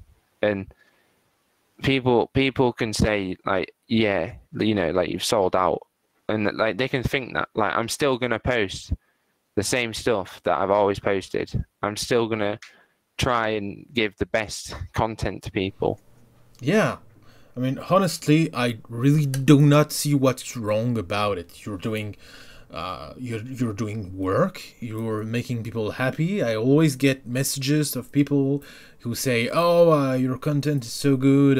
Yeah, your page always puts a smile on my face. Yeah, and that's keep the up stuff. keep up the good work." And of course, what's wrong about, you know? It's really these kind of, you know, reactions and messages really, for me, justify the fact of, you know, trying to profit from the page, because why not? What's the big deal, really?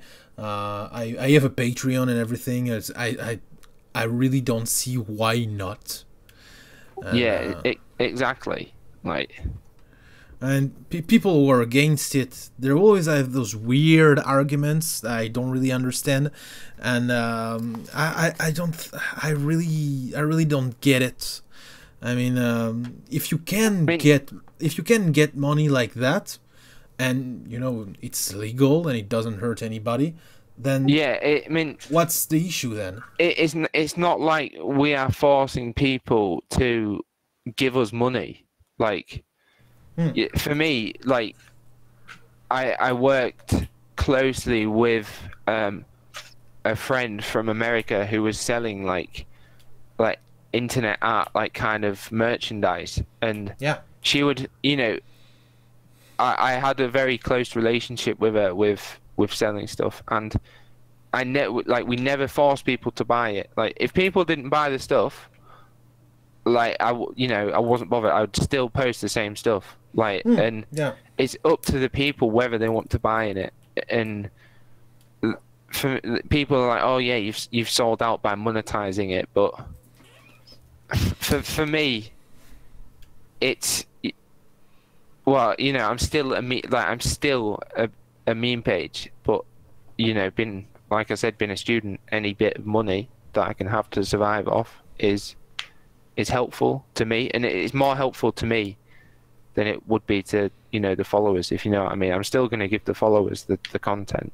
Yeah. I mean, I've been doing a lot of sponsored shit in the past, and it's been kind of quiet for me right now, but I'm looking for new sponsors, and basically a lot of time when I post like sponsored shit, you know, I see a lot of people being annoyed, and I also see a lot of people trying to justify it, like, oh, it's okay, he needs money because at some point I talk about being in debt, because I am a little in debt right now, so it's always a big help when I can get money from the internet, and a lot of people say, yeah, it's okay, he does it because he needs money to pay his debt and everything, and it's kind of nice when people are trying to defend you and everything, but it's kind of weird too, because it's like it's some, you know, stuff that you're doing, like in between jobs, and what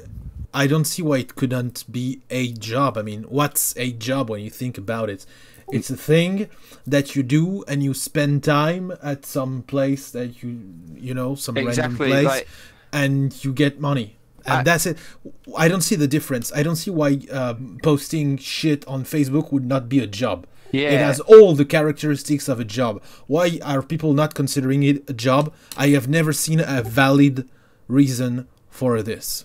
I think a lot of people, they see a page and be like, this is a page, but I you know, like, but I don't think they know that there is a person behind it that is investing all this time into either creating their own content or sourcing it from other websites and posting it, dealing with all the followers. I don't think people understand this.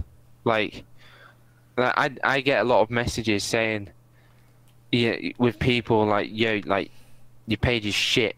You've posted some, like you've got almost 1 million followers and you're getting 500 likes and stuff like that. And people they don't realize that there is a person behind it. And like you said, like you're doing everything that you would do in a job. Like you're investing time, like you're using your own time. And for some people, they do it for free, because they haven't had the chance to monetize the page.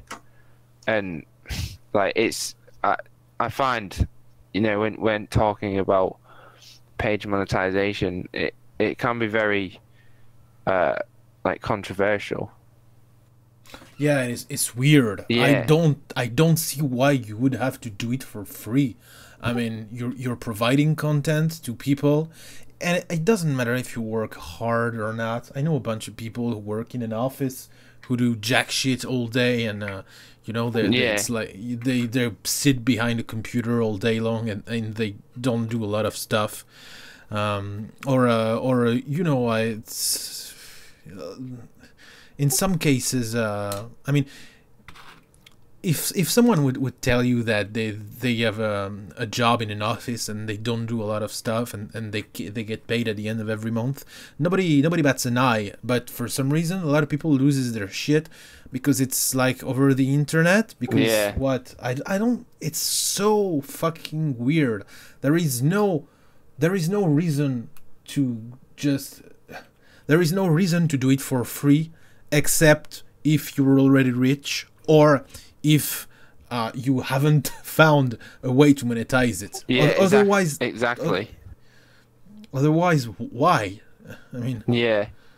I mean, that's the problem. Like, if you can find a way to monetize your page, because it's not like it's not like YouTube. It's like on YouTube you get 100k followers. YouTube monetizes your page. Like, if we get 10 million followers, or like 500k, Facebook doesn't monetize our page. We have to find a way to monetize it. Mm-hmm. So like you have to either companies will come to you, and a lot of them, like you get the inbox saying like, we're from an advertising brand. Like, I'm sure you've probably got the messages to your page that's from like fake stolen accounts. Oh, hundreds, man. Yeah, they're fucking well annoying. And like, you have to find a way to monetize it, and it's not easy. And then even when you do monetize your page, like you're not really earning the same amount you would earn from a 9-to-5 job Monday to Friday. My page did get bad where I was spamming like ads and shit on it, which I can understand pisses people off. But I've taken that on board, and I don't like I keep it just images now, like just images. I mean, if it's the majority of what you're posting, I get what people would be upset. Yeah, but if it did like get bad for me. It did get bad. I don't know. I always kept it. I always make sure it was less than 10% of the posts. Yeah. Sponsored. Like, it was usually what I did was like one sponsored post a day, and I usually post about 20 times a day. So it was 5%. I don't see that. Yeah, I mean, that's a good ratio.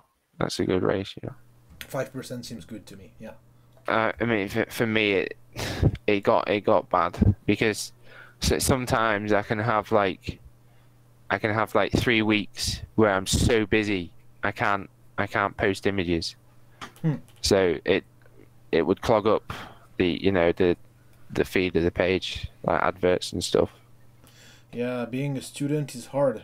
Yeah, like it's actually somewhat funny because on student like on nights out, like you meet people when you've been drinking loads, and like you sat in a house party and you chat to people, and I've been in some cases where people are like, "Oh, yo, like, do you like memes?" And they'll show me memes, and these people would show me memes from my own page. So like, I'm sat with these random fucking people, and you know they're showing me memes from my page, and I'm like, yo, like that's my page, like, and they're like, what? And, like, it happened in a. I went to like a techno and like tech house event in Manchester, and I met a guy there, and he was showing me like shit from virtual, and I was like, dude, like that is my page. And to see someone be like, no fucking way, like no way, I followed that page for fucking 8. It's like awesome. It's awesome. Like, it's a cool feeling to know that you can make people, like, you've got a page that when someone is bored or, you know, depressed and shit like that, and they want to look at some like juicy, like fresh memes, they can come to my page and I can give them what they want, and it's such a nice feeling. That's awesome. That's a great feeling. It's so nice, and that's why, like, you know, sometimes I'll get disheartened by it, but like all my housemates, for example, they religiously follow my page, and I'll post something and they'll come into my room like, John, that's fucking well funny. Like, nice. And it's such like, it's just so nice to do, like, to make people laugh. It's very lucky. Like, I'm very lucky to have as many followers as I do, and the groups and stuff. I'm pretty lucky. I don't think you're lucky, man. I think you worked hard for it and you earned it. Yeah, there is that, like, but the way I see it is, like, I would want people to come to my page. Do you know what I mean? Like, quite arrogant. Like, I want my page to be the best page on Facebook. I know it's not. Like, I know it's not. Like, there's a lot of I would say probably half the audience of my page don't follow, like, they still like it, but they've unfollowed seeing it. Do you know what I mean? Yeah, but probably. That happens. So, like, I want to be the best page that people can go to, and like no one ever was. yeah. So it's good. I think like, it's been a good experience. Like, I've met a lot of cool people from the pages that, you know, I don't know them in real life, and people are like, oh, you know, you speak to people over the internet, but you can learn a lot from other page admins, and they're all very like-minded people, and it's definitely, like, it's been a good experience. Yeah, really. I mean, the fact of making so many people laugh, that's what makes it all worth it. Exactly. And, like, if that wasn't the case, I probably would have stopped a while ago. It's better to make people laugh than it's to make them cry. Like, well, do you know what I mean? Like, if you want to, like, being alive is enough to make you cry as it is. Imagine being alive and not having memes. No, I cannot imagine that. It's too sad. Like, it's too depressing. I would have died a long time ago. Like, yeah, me too. Maybe. I don't know. I guess it's possible. Yeah, it's a cool thing, man. Yeah. It's really great because you have the social aspect with all these people, and also on the personal level, these memes are funny. So it's great. It's a great double whammy of self-indulgence and also social sharing, and it's a double source of joy. You laugh first from the meme, and then you get enjoyment from the fact of sharing it, and that other people are liking it and laughing at it. And, exactly. And, like, I think a meme is a showcase of internet humor. Like, they're very, you know, you can't go anywhere on the internet without memes. I mean,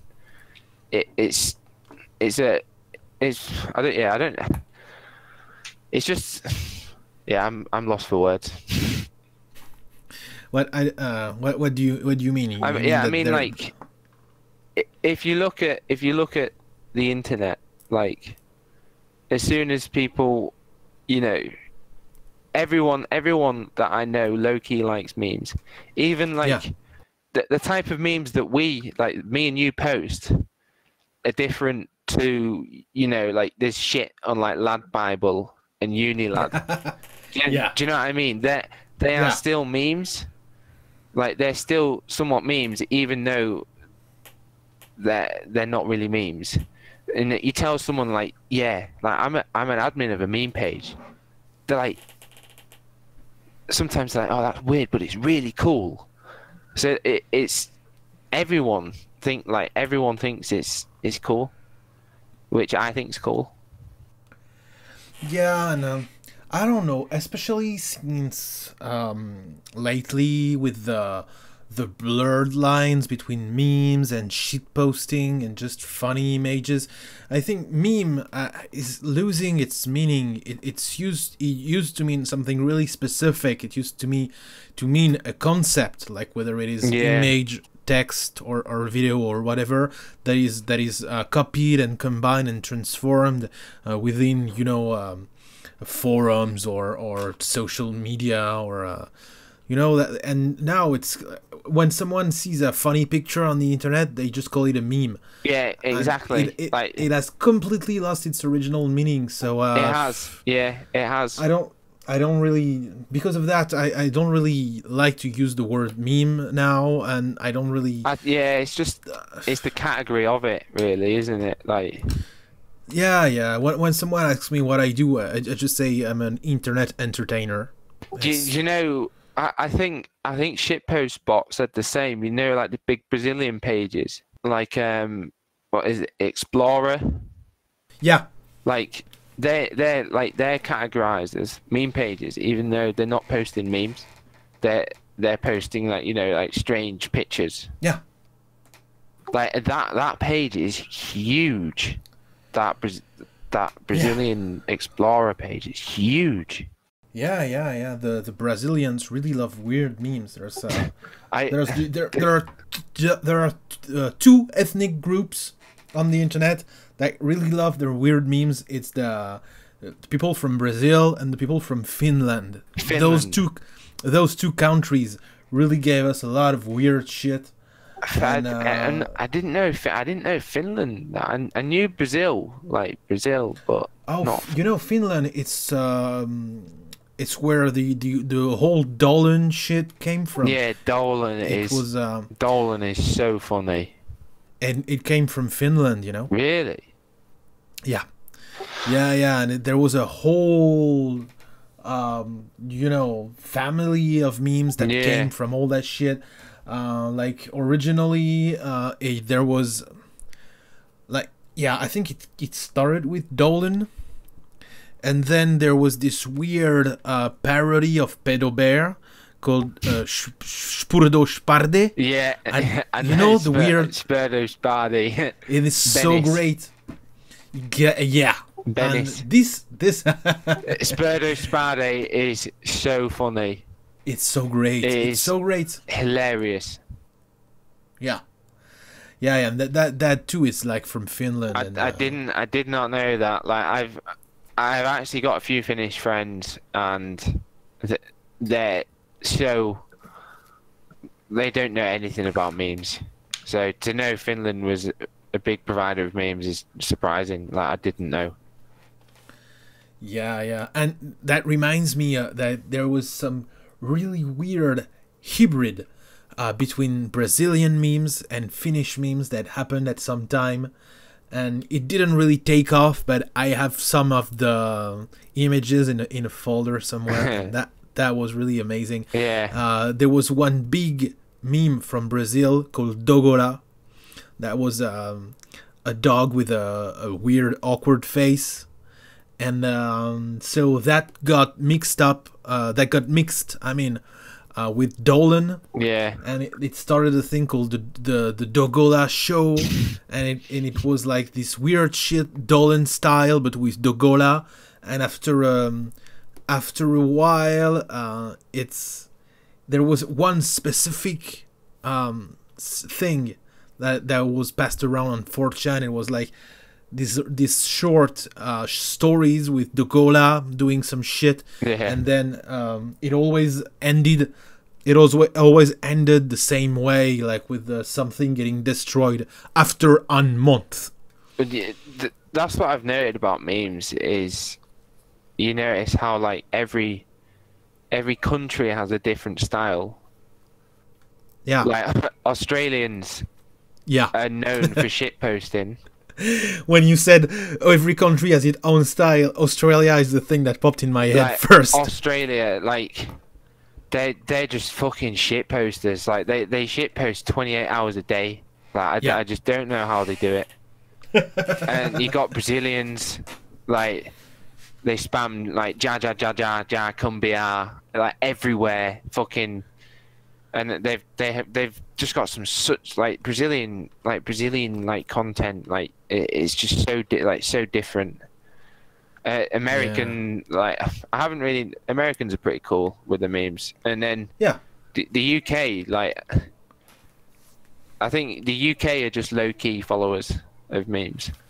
I think I've only ever met, well, I know two admins from the UK, the admin of Cool Doggo Club and the admin of Amphetamine, and the rest of the other admins that I know are American, Australian, like Canadian. Those are two very good pages, and I didn't know they were from the UK. Yeah, Amphetamine. The admin's from England, and that's cool. Yeah, and Cool Doggo Club. I'm not sure if the person that I know is the main admin, but she's like an editor or a mod or something. Yeah, I love Cool Doggo Club. Yeah, it's a good page. It's a good page. My favorite page as a British admin too. Which page is it? Special Meme Fresh. Special memes. Yeah, Special Meme Fresh. You know. Oh yeah, yeah. That's a good page. That's a good page. For me, in my opinion, it's the best. I think for mine, like, yours is really good. There is a lot of good pages at the moment, and a lot of bad pages. But for me, it has got to be like LSD Meme Emulator. Yeah, this one is really, really good too. That page has been consistently good. Yeah. For like 2-3 years, and yeah. The admin's Australian as well. I think he's Australian. He's pretty cool. Okay. He's a cool guy. But that page, Internet by Night, was another good page as well. Oh yeah. It's sad. The main page got banned, which is sad. I rarely go on Facebook anymore, so yeah. I don't really know. I try to find like if the pages have other accounts on Tumblr or Instagram, or and but because Facebook has become with all the latest updates and all the shit that's happening, Facebook has become really annoying to navigate, at least for me. So I don't use it anymore. I just use it for the page, and that's it. Yeah. I don't browse anymore, and I found a bunch of my favorite pages on Tumblr and Instagram. So I hope I'm not missing too much cool shit. Yeah, there's a lot of shift toward Instagram at the moment. A lot of pages are going there. Yeah, and I feel like the big Instagram pages earn quite good money as well, I think. Oh yeah, probably. Like better than Facebook. I don't know, maybe. Yeah, but there is some big ones. It's hard. I found, because Virtual has got an Instagram, and it's only on about 10,000, I think. That's good for you. It's pretty hard to grow. You have to know how the algorithm works actually, and it depends on how many pictures you're posting, because if you post not enough, you're not really promoted, and if you post too much, you're like throttled, and it's like if you like spam Instagram with lots of pictures, they pull your reach down because they think, well, that you're a spammer. Yeah. So I found that the sweet spot is 3 pictures a day. 3 pictures. So, yeah, it seems like a low number, and it can be kind of frustrating, but I've stick to it, and I've started Instagram like really recently, and yeah, what is the Instagram name the same as your page name? Yeah, I mean it's just exploding fish shitposting, but I'm gonna follow you and what made Exploding you fish choose exploding fish shitposting? As the name? Oh, I found ya. Just followed you. It was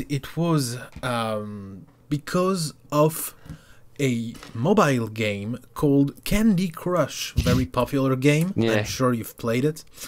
And for some reason, I was really into that game at the time. I mean, I guess it was a good pastime, and every time I had a bit of free time, I played some Candy Crush. There was a bunch of different reasons, but yeah, it's a funny pastime, and also I was playing like with my girlfriend. We were trying to reach some levels as fast as possible, Yeah. and we were kind of racing, you know. And so after a while, the game became quite old, but there was a sequel that was published that was called Candy Crush Soda, and it was like well into the lifetime of Candy Crush already, but Yeah. I was kind of hooked on the game, so I decided to give a try to the sequel.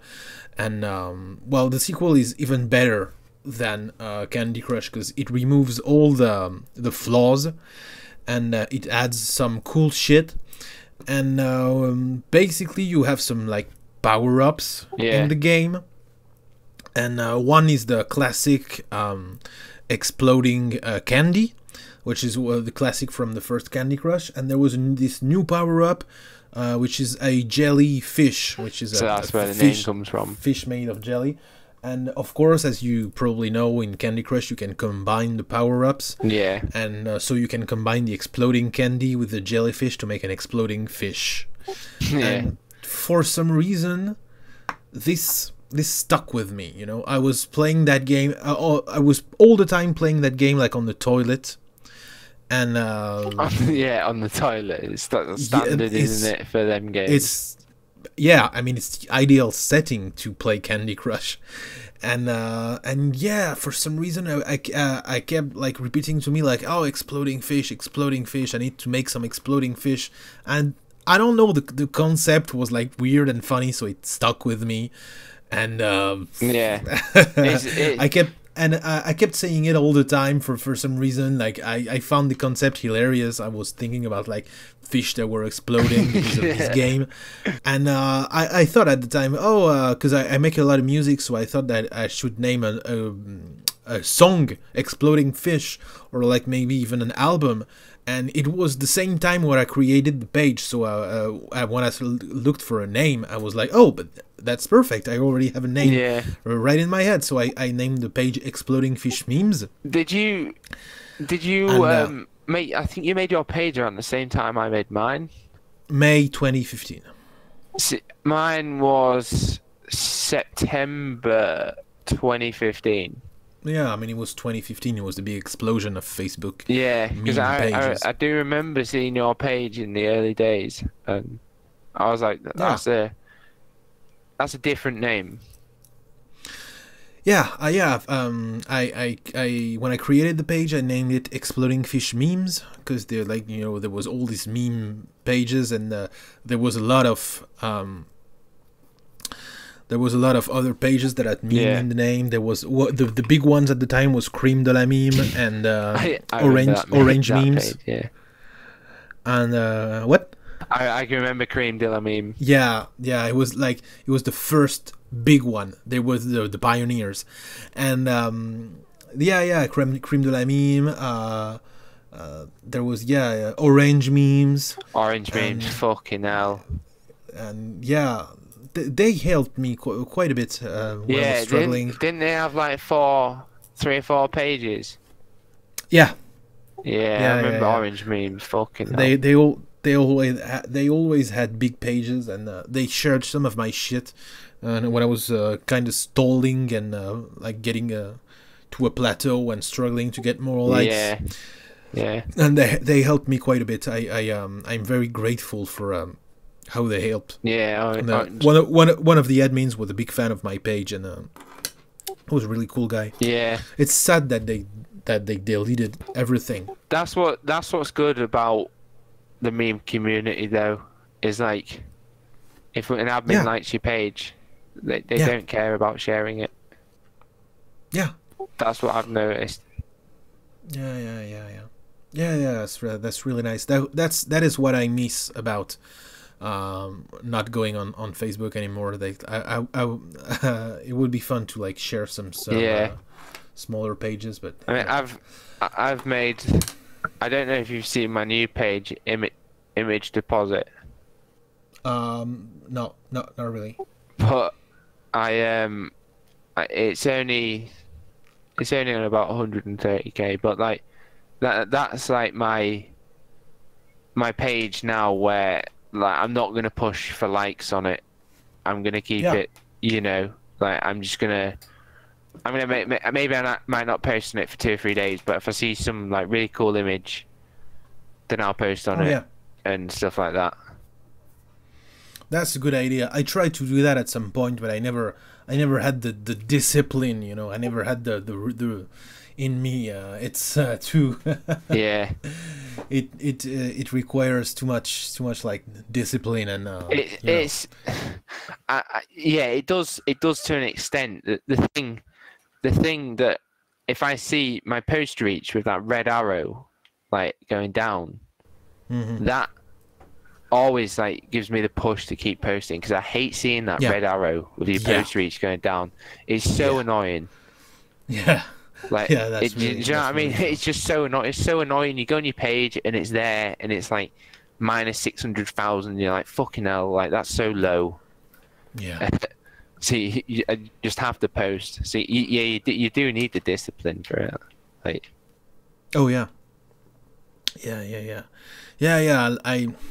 I value spontaneity like really too much. Like I've tried, and the more spontaneous I am, the better it is for me, and usually the better my posts do.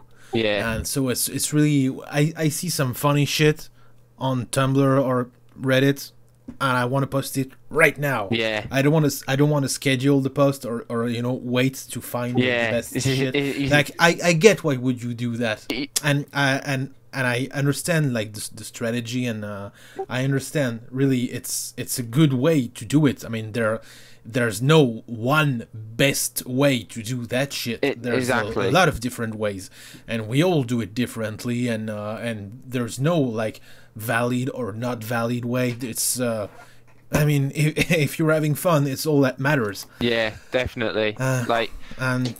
Especially like when you go on Tumblr archive, so like you see a cool page, and you type in /archive, you're browsing through it, and then you see one image, and you're like, wow, like if I post that, I know how, like, I'm gonna get so many, like it's gonna do so well. Oh really? Yeah, like sometimes, like you kind of have to have an eye for it. Do you know what I mean? Like, oh no, not at all. I don't have an eye for it at all, and I never know if really even like, image. For me, like I envy you.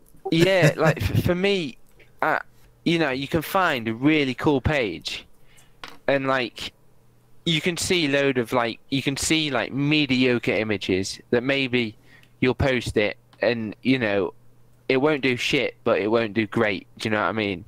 But then you can see you got that one image that'll stick out, and you're like, fucking hell, like I need to post that right now because I know it's gonna do well. Like I posted a picture on Image Deposit, and it was in the UK at the moment. There's the streetwear fashion, like everyone's wearing these trainers called Nike TN. Like they're crossed between like old Air Max and Nike. Yeah, I remember. And there was this whole thing in the gay community about dudes who like to lick them, and there was this huge thing. And yeah, I remember. I found a picture. It was a picture of those Nike TNs, and above it was Rash's just bacon, and because like the color of the Nike TNs was the same as the bacon, and I was like, fucking hell, like I need to post this right now, and I posted it. And like this was when I posted it on Image Deposit, which is only on about 120k, 130k, and it ended up getting like 10,000 shares, like 10,000 comments. Like I knew before I posted it, it would do well. And like I'd rather pick the really. I try and I try and cater my sourcing around like posting really images that I know are going to do well instead of like mediocre ones. Do you know what I mean? Like really, I'm going to be honest with you. That's quite an impressive skill that you have, and I to be honest, I really don't know how you do it, because I really don't have that skill like at all. I don't have the third eye of meme success. Yeah, well, I don't. Really, when I see some shit, to some extent you do have it though, because you've got 2 big pages, like. Yeah, but what I do is when I find something funny, I post it, and I never know if it's gonna do well or not. Yeah.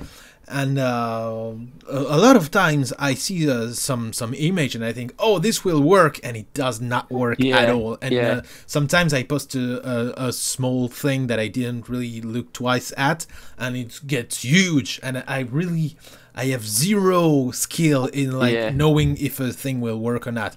The only rule that I have, the only strategy, if you can call it that, is that if I find some shit funny, if I like it, if I find it like funny or weird or interesting, if I like it, I post it. Yeah, that's it. I know. I wish I knew, but I don't. It's. I never know. It's kind of bad because, for me, like I found some shit extremely funny, but like I see it funny to myself, but like I have to. Like I have to know which type of image I'm going to post across my pages. Like, virtual, I save for like, cool posting. Important images is more just vague shit posting. Yeah. Cancer. Like, virtual, I kind of keep it wholesome. Like the good images go on virtual, and like the shite, the stuff that I see shite, but somewhat cool and funny, I put on important images, and. Sometimes like I've posted something, like I posted an image on Image Deposit, and it was a picture of someone that filled a Coke bottle up full of the Coke can sweets, and you know the Coca-Cola sweet like gummy things. Yeah. They filled a bottle of that up and poured it into a glass. Yeah, I've seen this picture a few days ago. And like, it's pretty great. I thought that was a fucking awesome image. Like it's so like I don't know, like it's just cool. Do you know what I mean? Like yeah, it is. It's really cool. And it's fun like, and it cool. didn't do very well, which sometimes it's hit and miss. Like I thought that image was like awesome. Like that's even gone into my great images folder, which my great images folder is like a folder of rare pepes that no one wants to share. Do you know what I mean? Like, you've got all your best pepes in there, but for me, like all my best images that I don't want to share, and it didn't do very well. And it's just the way it goes. I have a USB thumb drive that is just chock full of memes that I've collected throughout the years. Yeah. It's like I've got my troll science folder. I used to order them like by theme and everything, and I don't order them as such because there's just so many. Yeah. I've got the Chad Thundercock. Stop Chad Thundercock reaching your GF. I've got a folder full of them. Like the stuff like that. It has to be saved. Like it has to be saved. Yeah. It's like my hard drive is just full of images. It's pretty it's pretty funny. Yeah. Sometimes when I try to open a folder, like the Windows Explorer crashes because there are too many pictures in the folder. Yeah, it's the same. It's the same.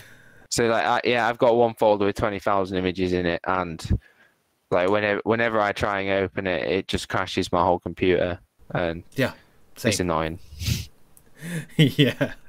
But that's the life of a meme page admin. So. Oh yeah. Yeah. Stockpile images. Yeah. You cannot help it. No. I mean, there's nothing you can do about it. You have to. It's, you know what it is? It's kind of this weird thing that your mind does, whether you're like at the countryside or at the beach or, you know, in a forest or something like that, and you see like a round pebble on the, like, you know, really well polished and really round pebble on the ground. Yeah. You have to get it and put it in your pocket, you know. Yeah. And you don't know why, but you have to. You just have to have it. It's like, you know how people collect vinyl records. Yeah. And like how people collect football boots. We collect memes, and then we have the platforms to share the best ones. Oh, you share the best ones? Oh, I share the worst ones. Yeah. Like, so sometimes I've shared some shit ones, but like the thing is when I post, like I said, like I like to post the ones that I know are gonna do well, and 80% of the time I'm right. That's impressive. Yeah, it somewhat, like, it's, I don't know, it's I'm not good at anything else, so like it's a strange thing. So you should make it your job, man. Yeah, well, it's just a hobby. Like, it's like I said, like, you know how different people have different talents. I literally don't. Mine is that I can make pages, big meme pages, and that's pretty much it. I mean, the difference between a hobby and a job is that you're getting paid. Yeah. Apart from that, it's the same thing. Literally, yeah. My life is just memes. It's pretty sad, but I enjoy it. Yeah, well, it's better than. It's fun. Like, all my mates say, like, all my friends are like, "Wow, it's pretty cool that you do that." Is it the same for you, or? A lot of people see memes as like an entity that is really specific, but for me it's just a part of the big comedy and entertainment family, you know. Yeah. I laugh at a funny meme about the same way as I laugh about a funny TV show or movie or funny book. And so what I like is like laughing and funny shit and comedy and entertainment. And so I don't see myself as a really person who is like dependent on memes. Yeah. I mean, what I'm dependent on is two things: laughter and society. I mean, like, you know, sharing stuff with other people, and memes are the perfect vector for that. Yeah. But, you know, they're not the be all end all of the thing. It's exactly like someone who likes to go on vacation on the other side of the world, like to discover new cultures and new foods and new landscapes and all that. You wouldn't say that he's a fan of planes. He has to take the plane to get to the destination. Yeah. And I see the way I see memes and shit posting is the same thing. It's a vessel, it's a vector to get the laughs, you know, to get the laughs and to share with your community and to exchange with people and to have fun. And it's you know, I think shit posting, like, if it's done right, it is very, very funny. Like, I used to on virtual, I'd used to have, so like I'd be sat at my computer, maybe I'd have like 2 or 3 spare hours, and I'd post a status saying, like, right, for the next 3 hours I'm gonna shit post, and literally, like, for every minute for 3 hours, I would post a new image, and yeah, it was pretty funny. It's pretty fun. That happens to me once in a while. It's it's a good way to kill time. Yeah, and, but I mean, I haven't done it in a while, to be honest. Yeah, well, will the new algorithms, your posts get buried if you do that now? Yeah, like, I mean, not everywhere, but it's still viable on Tumblr. Tumblr, right? Yeah. You can shitpost as much as you want there. There's no throttling or anything. But on Facebook or Instagram, if you post too much, they'll be like, "Whoa, yeah, this person posts a lot. We better hide their posts, or it will spam people's timelines," which makes sense. I found something annoying that Facebook does, and like when I post on important images, yeah. I like to post the group's URL in off the page's post, and I found that when I post the group's URL, the page reach is significantly lower. Oh yeah. But I'm only I'm posting off my page and I'm advertising my group, and for some reason Facebook just makes that significantly lower, and it's very annoying. Yeah. That's weird, but they do that. Yeah, I don't know why. I don't know why. Yeah, because you're linking to Facebook. Yeah, it's. I used to think that it was like to keep people on Facebook and to avoid people like leaving the site to go elsewhere. Yeah. That's why they throttle YouTube links so hard, and they try to push like Facebook video and shit. Yeah, I've noticed that they do throttle YouTube stuff. It's bad, isn't it? Yeah. Oh, a lot. Oh yeah, it's bad. It's really bad. But yeah, they do it even for Facebook links now. That's so weird. Jesus. I've noticed, sometimes when you post a GIF from Tumblr, sometimes it won't just post the GIF, it'll post the Tumblr link of the GIF. Yep. And so like when you click on it, it'll go to Tumblr, and I found like that throttles a lot as well. Yep. It's very annoying. Yeah. Facebook is not perfect. It has lots of qualities and advantages, but it's far from perfect. It's got lots of flaws too. Unfortunately, we have to make do with what we've got with Facebook. Well, yeah, I mean, of course we have. There's no network that is perfect. That's why I'm on every network at once, and I'm shit posting everywhere, is because Tumblr is great for sharing like fast lots of images every day, and it's shit for like communication and building an audience or a community. Twitter is good for like reaching people who would never reach your posts usually, but you don't really build a community on there, and building an audience is possible, but the interactions are like different, and every site has its advantages. Facebook is great to build a community from the ground up. They do, but they have we said you can do anything with it after. So like we said earlier, they do make it very easy to make, to make big pages. Yeah.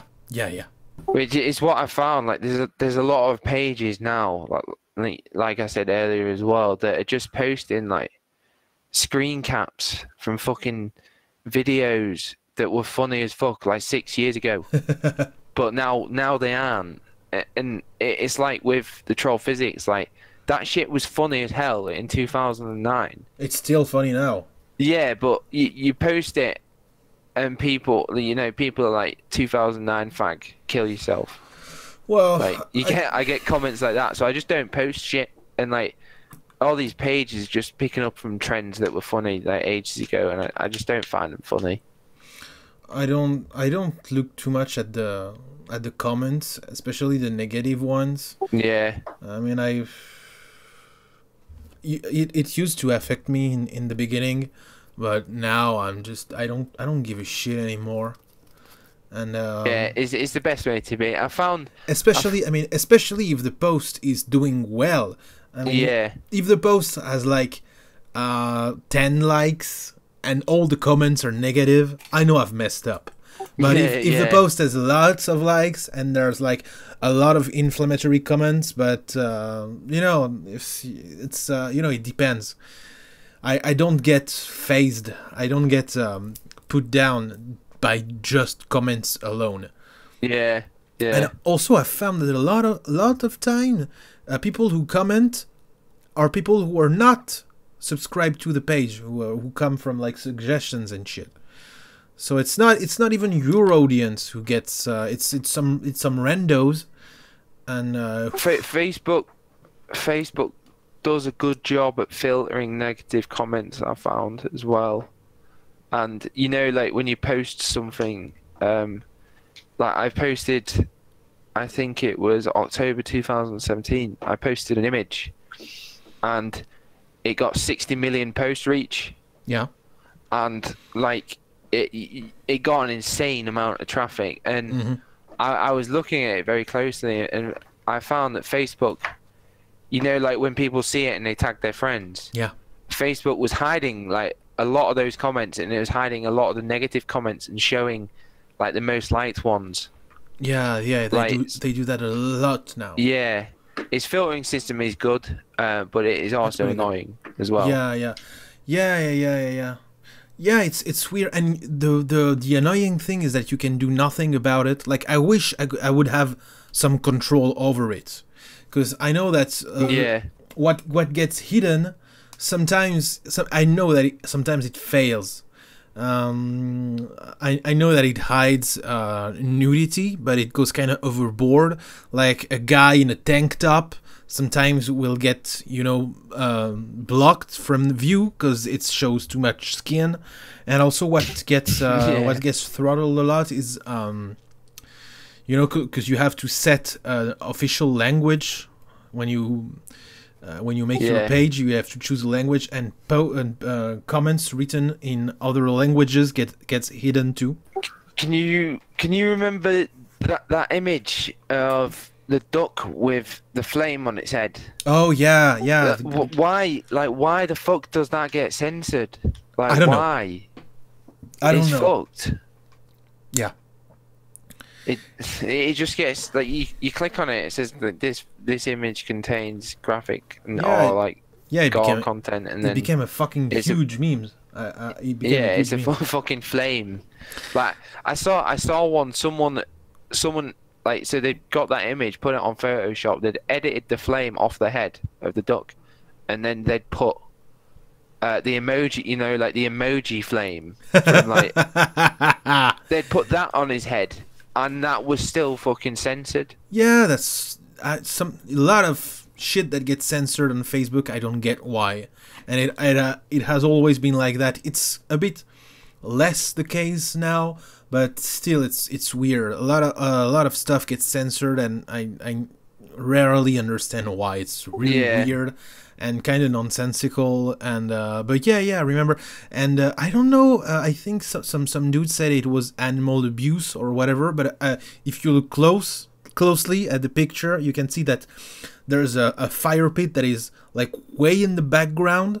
And behind the animal, and the goose is like on the front, and it's just you know, optical illusion. It's like a perspective effect, like people who go in Italy and do that shit, like with the Leaning Tower of Pisa. Oh yeah, those are fucking well funny. Like you know, the photoshopped ones. Yeah, the ones with the pyramids as well. Yeah. Where someone's got their finger over the top of the pyramid. Yeah, like those are funny pictures to post. There was a huge one a few years ago. I mean, it was especially big on Tumblr, but it was big pretty much everywhere. It was the guy with the awkward face who was doing with two fingers, like he was catching the sun between his thumb and index finger. Yeah, I remember that. That got memed to death. That was pretty good. Yeah, I remember that. It was like an Indian man, wasn't it, or something? Oh, I don't remember. Yeah, that was funny. I remember that. Them pictures. The photoshopped like kind of pictures always do very well, like traffic wise. Like it's pretty funny. Yeah. Well, we are getting close to 3 hours of 3 recording. hours? Yeah, Jesus. and my recording device only goes up to 3 hours of audio recording, so we're gonna have to wrap it up pretty soon. Yeah, no problem. No problem. Do you have something special you want to say? Maybe a question that either you want me to ask you or you want to ask me? It's nice to talk about like the whole like page admin stuff. Yeah.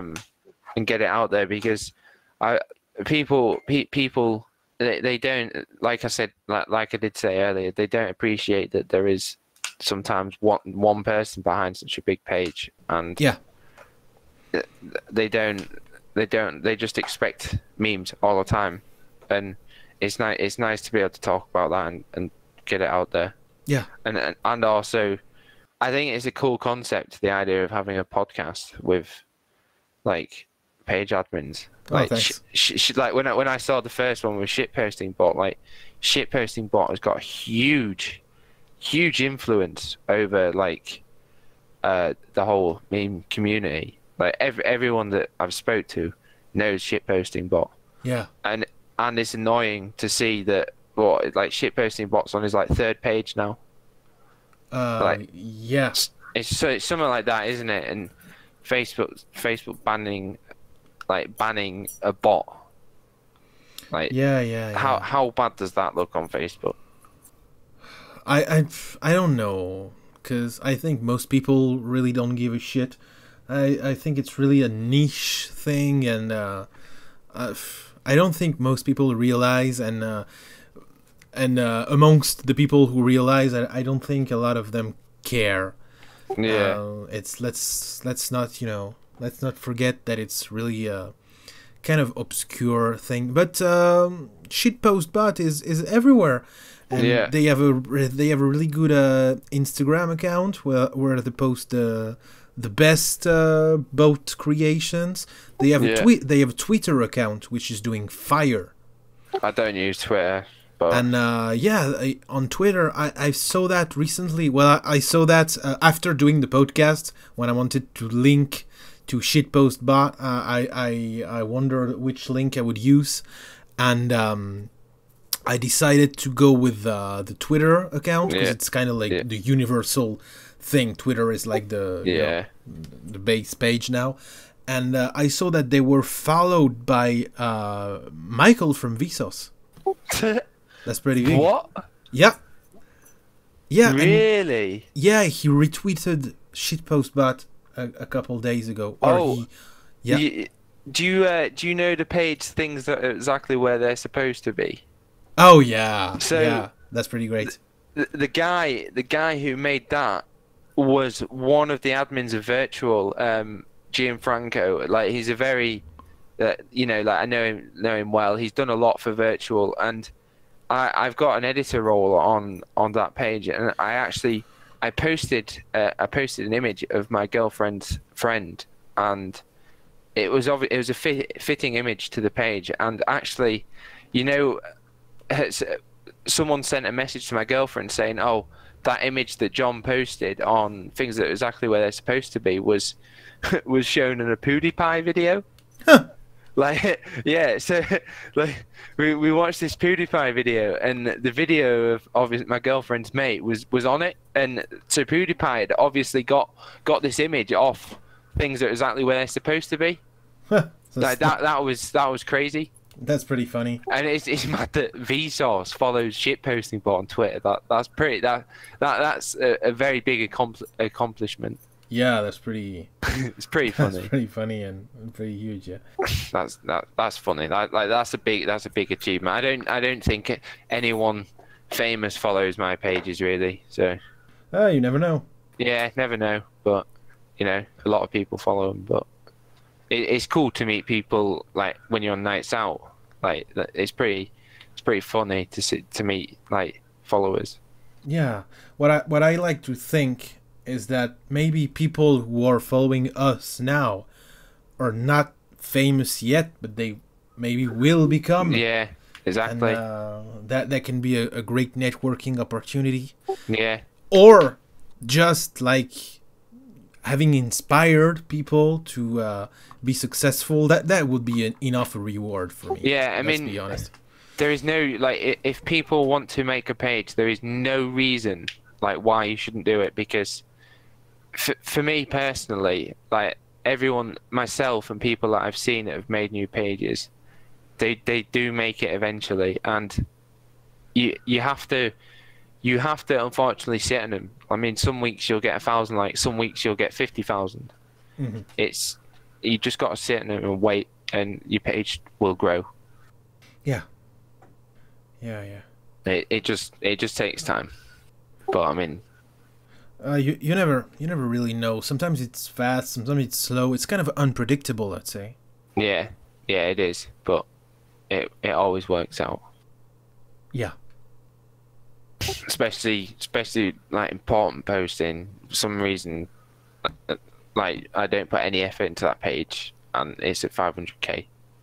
I think it's you don't have to put effort. I mean, there's this kind of weird myth, like for work to be good, you have to work hard, and yeah, most of the time it's not true. I mean, yeah, you just have to not care.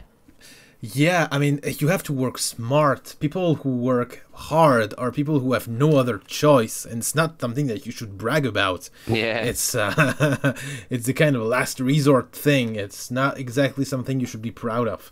But I guess maybe it's the spontaneity, because that works really well, and that is really satisfying too. I mean, the reason why I do it is that it's more satisfying to me, but it works being spontaneous. It really works. And by the way, what I wanted to ask you is the important posting page related to the important playlist from YouTube? No. Okay. No, it isn't. And I am actually aware of the important videos playlist. Yeah. But I'm not responsible for that at all. But you know, I don't have anything to do with it. It's funny playlist though, and I forgot about that as well. It's a good question. Yeah, it's I remember seeing it. It's a pretty good place. There's a new one that's turning around right now. That's called instant regret. Clicking this playlist, and it's not quite as good. There are too many videos, and most of them are not really good. Another good one called Web Junk. I haven't seen this one. Yeah, Web Junk. That was another good big playlist. I'm gonna try to find it. I made one myself, because called what did I call it? Funny playlist against depression, something like that. Yeah. And sometimes when I'm depressed, I watch it, and it always works. It always cheers me up. When you're depressed, you need memes. To cheer you up. I made it public, of course, so other people can enjoy it. Has to be done. Yeah. Has to be. Web Junk, you said? Yeah. Have you found it? Yep. Yeah, that's a very good playlist. Whoa. There's lots of videos in there. Okay. Yeah, there is a lot in it. I personally haven't got all the way through it, but if you do, then you're very committed. Yeah, I am very committed to watching funny stuff. I really am. Sometimes I spend literally all my day, literally 10 hours per day, just watching dumb shit on YouTube or you know, that kind of. You should watch. You should watch some of the Jesus Chatline raids. Oh yeah, sure. Because I remember none of it. Yeah, you need to. Yeah, because that shit was fucking funny. Like that. I think it started at the time when I stopped going on 4chan. I stopped going on 4chan. It was like 2012. Yeah, when I think it was around that time. I'm not too sure when it finished, but like that was like the last. Like, I'm gonna look it up. Sorry? I'm gonna look it up. I'm gonna look it up. I'm Yeah, definitely gonna look it up because you got me curious. It's very good. Nice. I can't remember when it ended, but the people who made it were very funny, like very funny, and the fact they kept it going for 2 years, you just don't see someone committed to trolling that much anymore. Yeah. I remember there was this guy who trolled the telemarketers. The telemarketers called to his house, and the guy was like, "Oh, you just called on a murder scene, man, and you are a prime suspect. You cannot hang up. You have a lot of questions to ask you." And I think when you go on You're the Man No Dog, classic website, and you order the YTMNDs by popularity, it's at the top. It's number one. Yeah, there's this shit, and it's so good. No, the Twitch raids and the raids on live streams were good back in the day. Yeah, there's always been good stuff, and but it's the internet there. It changes, doesn't it? Like, it's always in cycles. Yeah, it's very dynamic. Yeah. As Rhys was saying on episode 2 of the podcast, the internet is really, really alive. Yeah. It's like a lot of time we see it like as a tool, like as an inanimate object, but yeah, it has got a life on it of its own. Definitely. It's kind of like the tides of the ocean, you know. Yeah. And it's relatively new as well. Yeah. It's relatively new. Like the whole meme pages thing is new. It'll be interesting to see maybe in 20, 30 years time how, what the state of it is then. Yeah. Hopefully this fucking e-meme isn't around. I don't understand what you have against it. I love it personally. I just don't see the humor in it. Like, I think it's one of them memes that there's nothing to it. Yeah. Like there's nothing to it. Oh, there is nothing to it. That's why I can't see the humor in it. You know what it reminds me of? What? That boy. That boy. Fucking it's that boy. Oh shit! Yeah. What up? And I really, that boy really did a great impression on me, because all the time when there's a new meme that gets big, it's from something, like Damn Daniel, who was from Vine. Vine, Or I don't know. There's lots of memes that come from Seinfeld, or it's always Sunny in Philadelphia, or Breaking Bad, or it's always always a big new meme is from a movie or a TV show or a comic book or something. And that boy was like, I do love the Seinfeld stuff. I'm not gonna lie. Yeah, same. And when that boy came, it came from nowhere. There's no origin to that meme. I mean, it's just a fucking cartoon frog on a unicycle, and that made it really special to me, because it stands out in the crowd of memes that are just like, my name is Jeff, which is from that. Jeff. I love my name Jeff, but yeah, this one is from a movie, and and there's a lot of. For me, I love the screen caps from like GTA San Andreas. Yeah, I saw one there. If you remember playing it, there was a blind guy, and CJ sat in a room with this blind guy, and he says, "You're not going to believe this, but you have to see it." And it's just shit like that. Like, all you have to do is follow the damn train. Yeah. With the big smoke. That's the big smoke one, isn't it? Yeah. Yeah. Like stuff like that. That was good. Yeah. No, I think it's CJ2. I think the Big Smoke one is with the... I will take a number 9, number 23 with fries. Yeah. Yeah. That was it. GTA San Andreas was a great game. Yeah.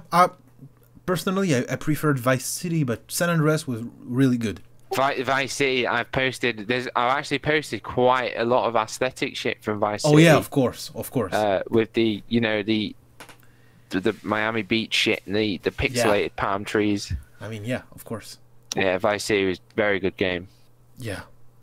But yeah, San Andreas was really great too. Yeah. That was my favorite era of GTA. Yeah. I was speaking to my uncle yesterday, and I was telling him how much GTA has changed like in the past 10 years, because he remembers like Liberty City and Vice City. Now you got GTA 5, which is completely different. Yeah.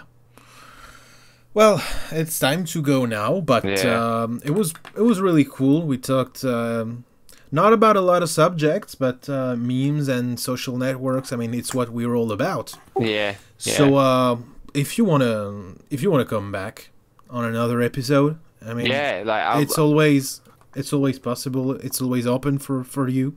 I'll definitely, yeah. I'll try and think of some topics to talk about and bring but dynamic to the. You know how I am. Podcast. If it's spontaneous, it's always best in my opinion. Yeah, exactly. So I'm very satisfied about how this turned out. It's been cool. It's been a good experience. It has for me as well. That was episode 4 of MOJITALK, the worst podcast on the internet, with my special guest, the admin of Virtual Experiences, and what's the other one? Visual Treats. And important images and image deposit. Yeah, there's a few. Yeah. By the way, what name do I put in? Virtual Experiences is like your main thing. Yeah. Virtual's the main. Okay, perfect. So see ya really soon for another episode, and thanks for listening. Bye.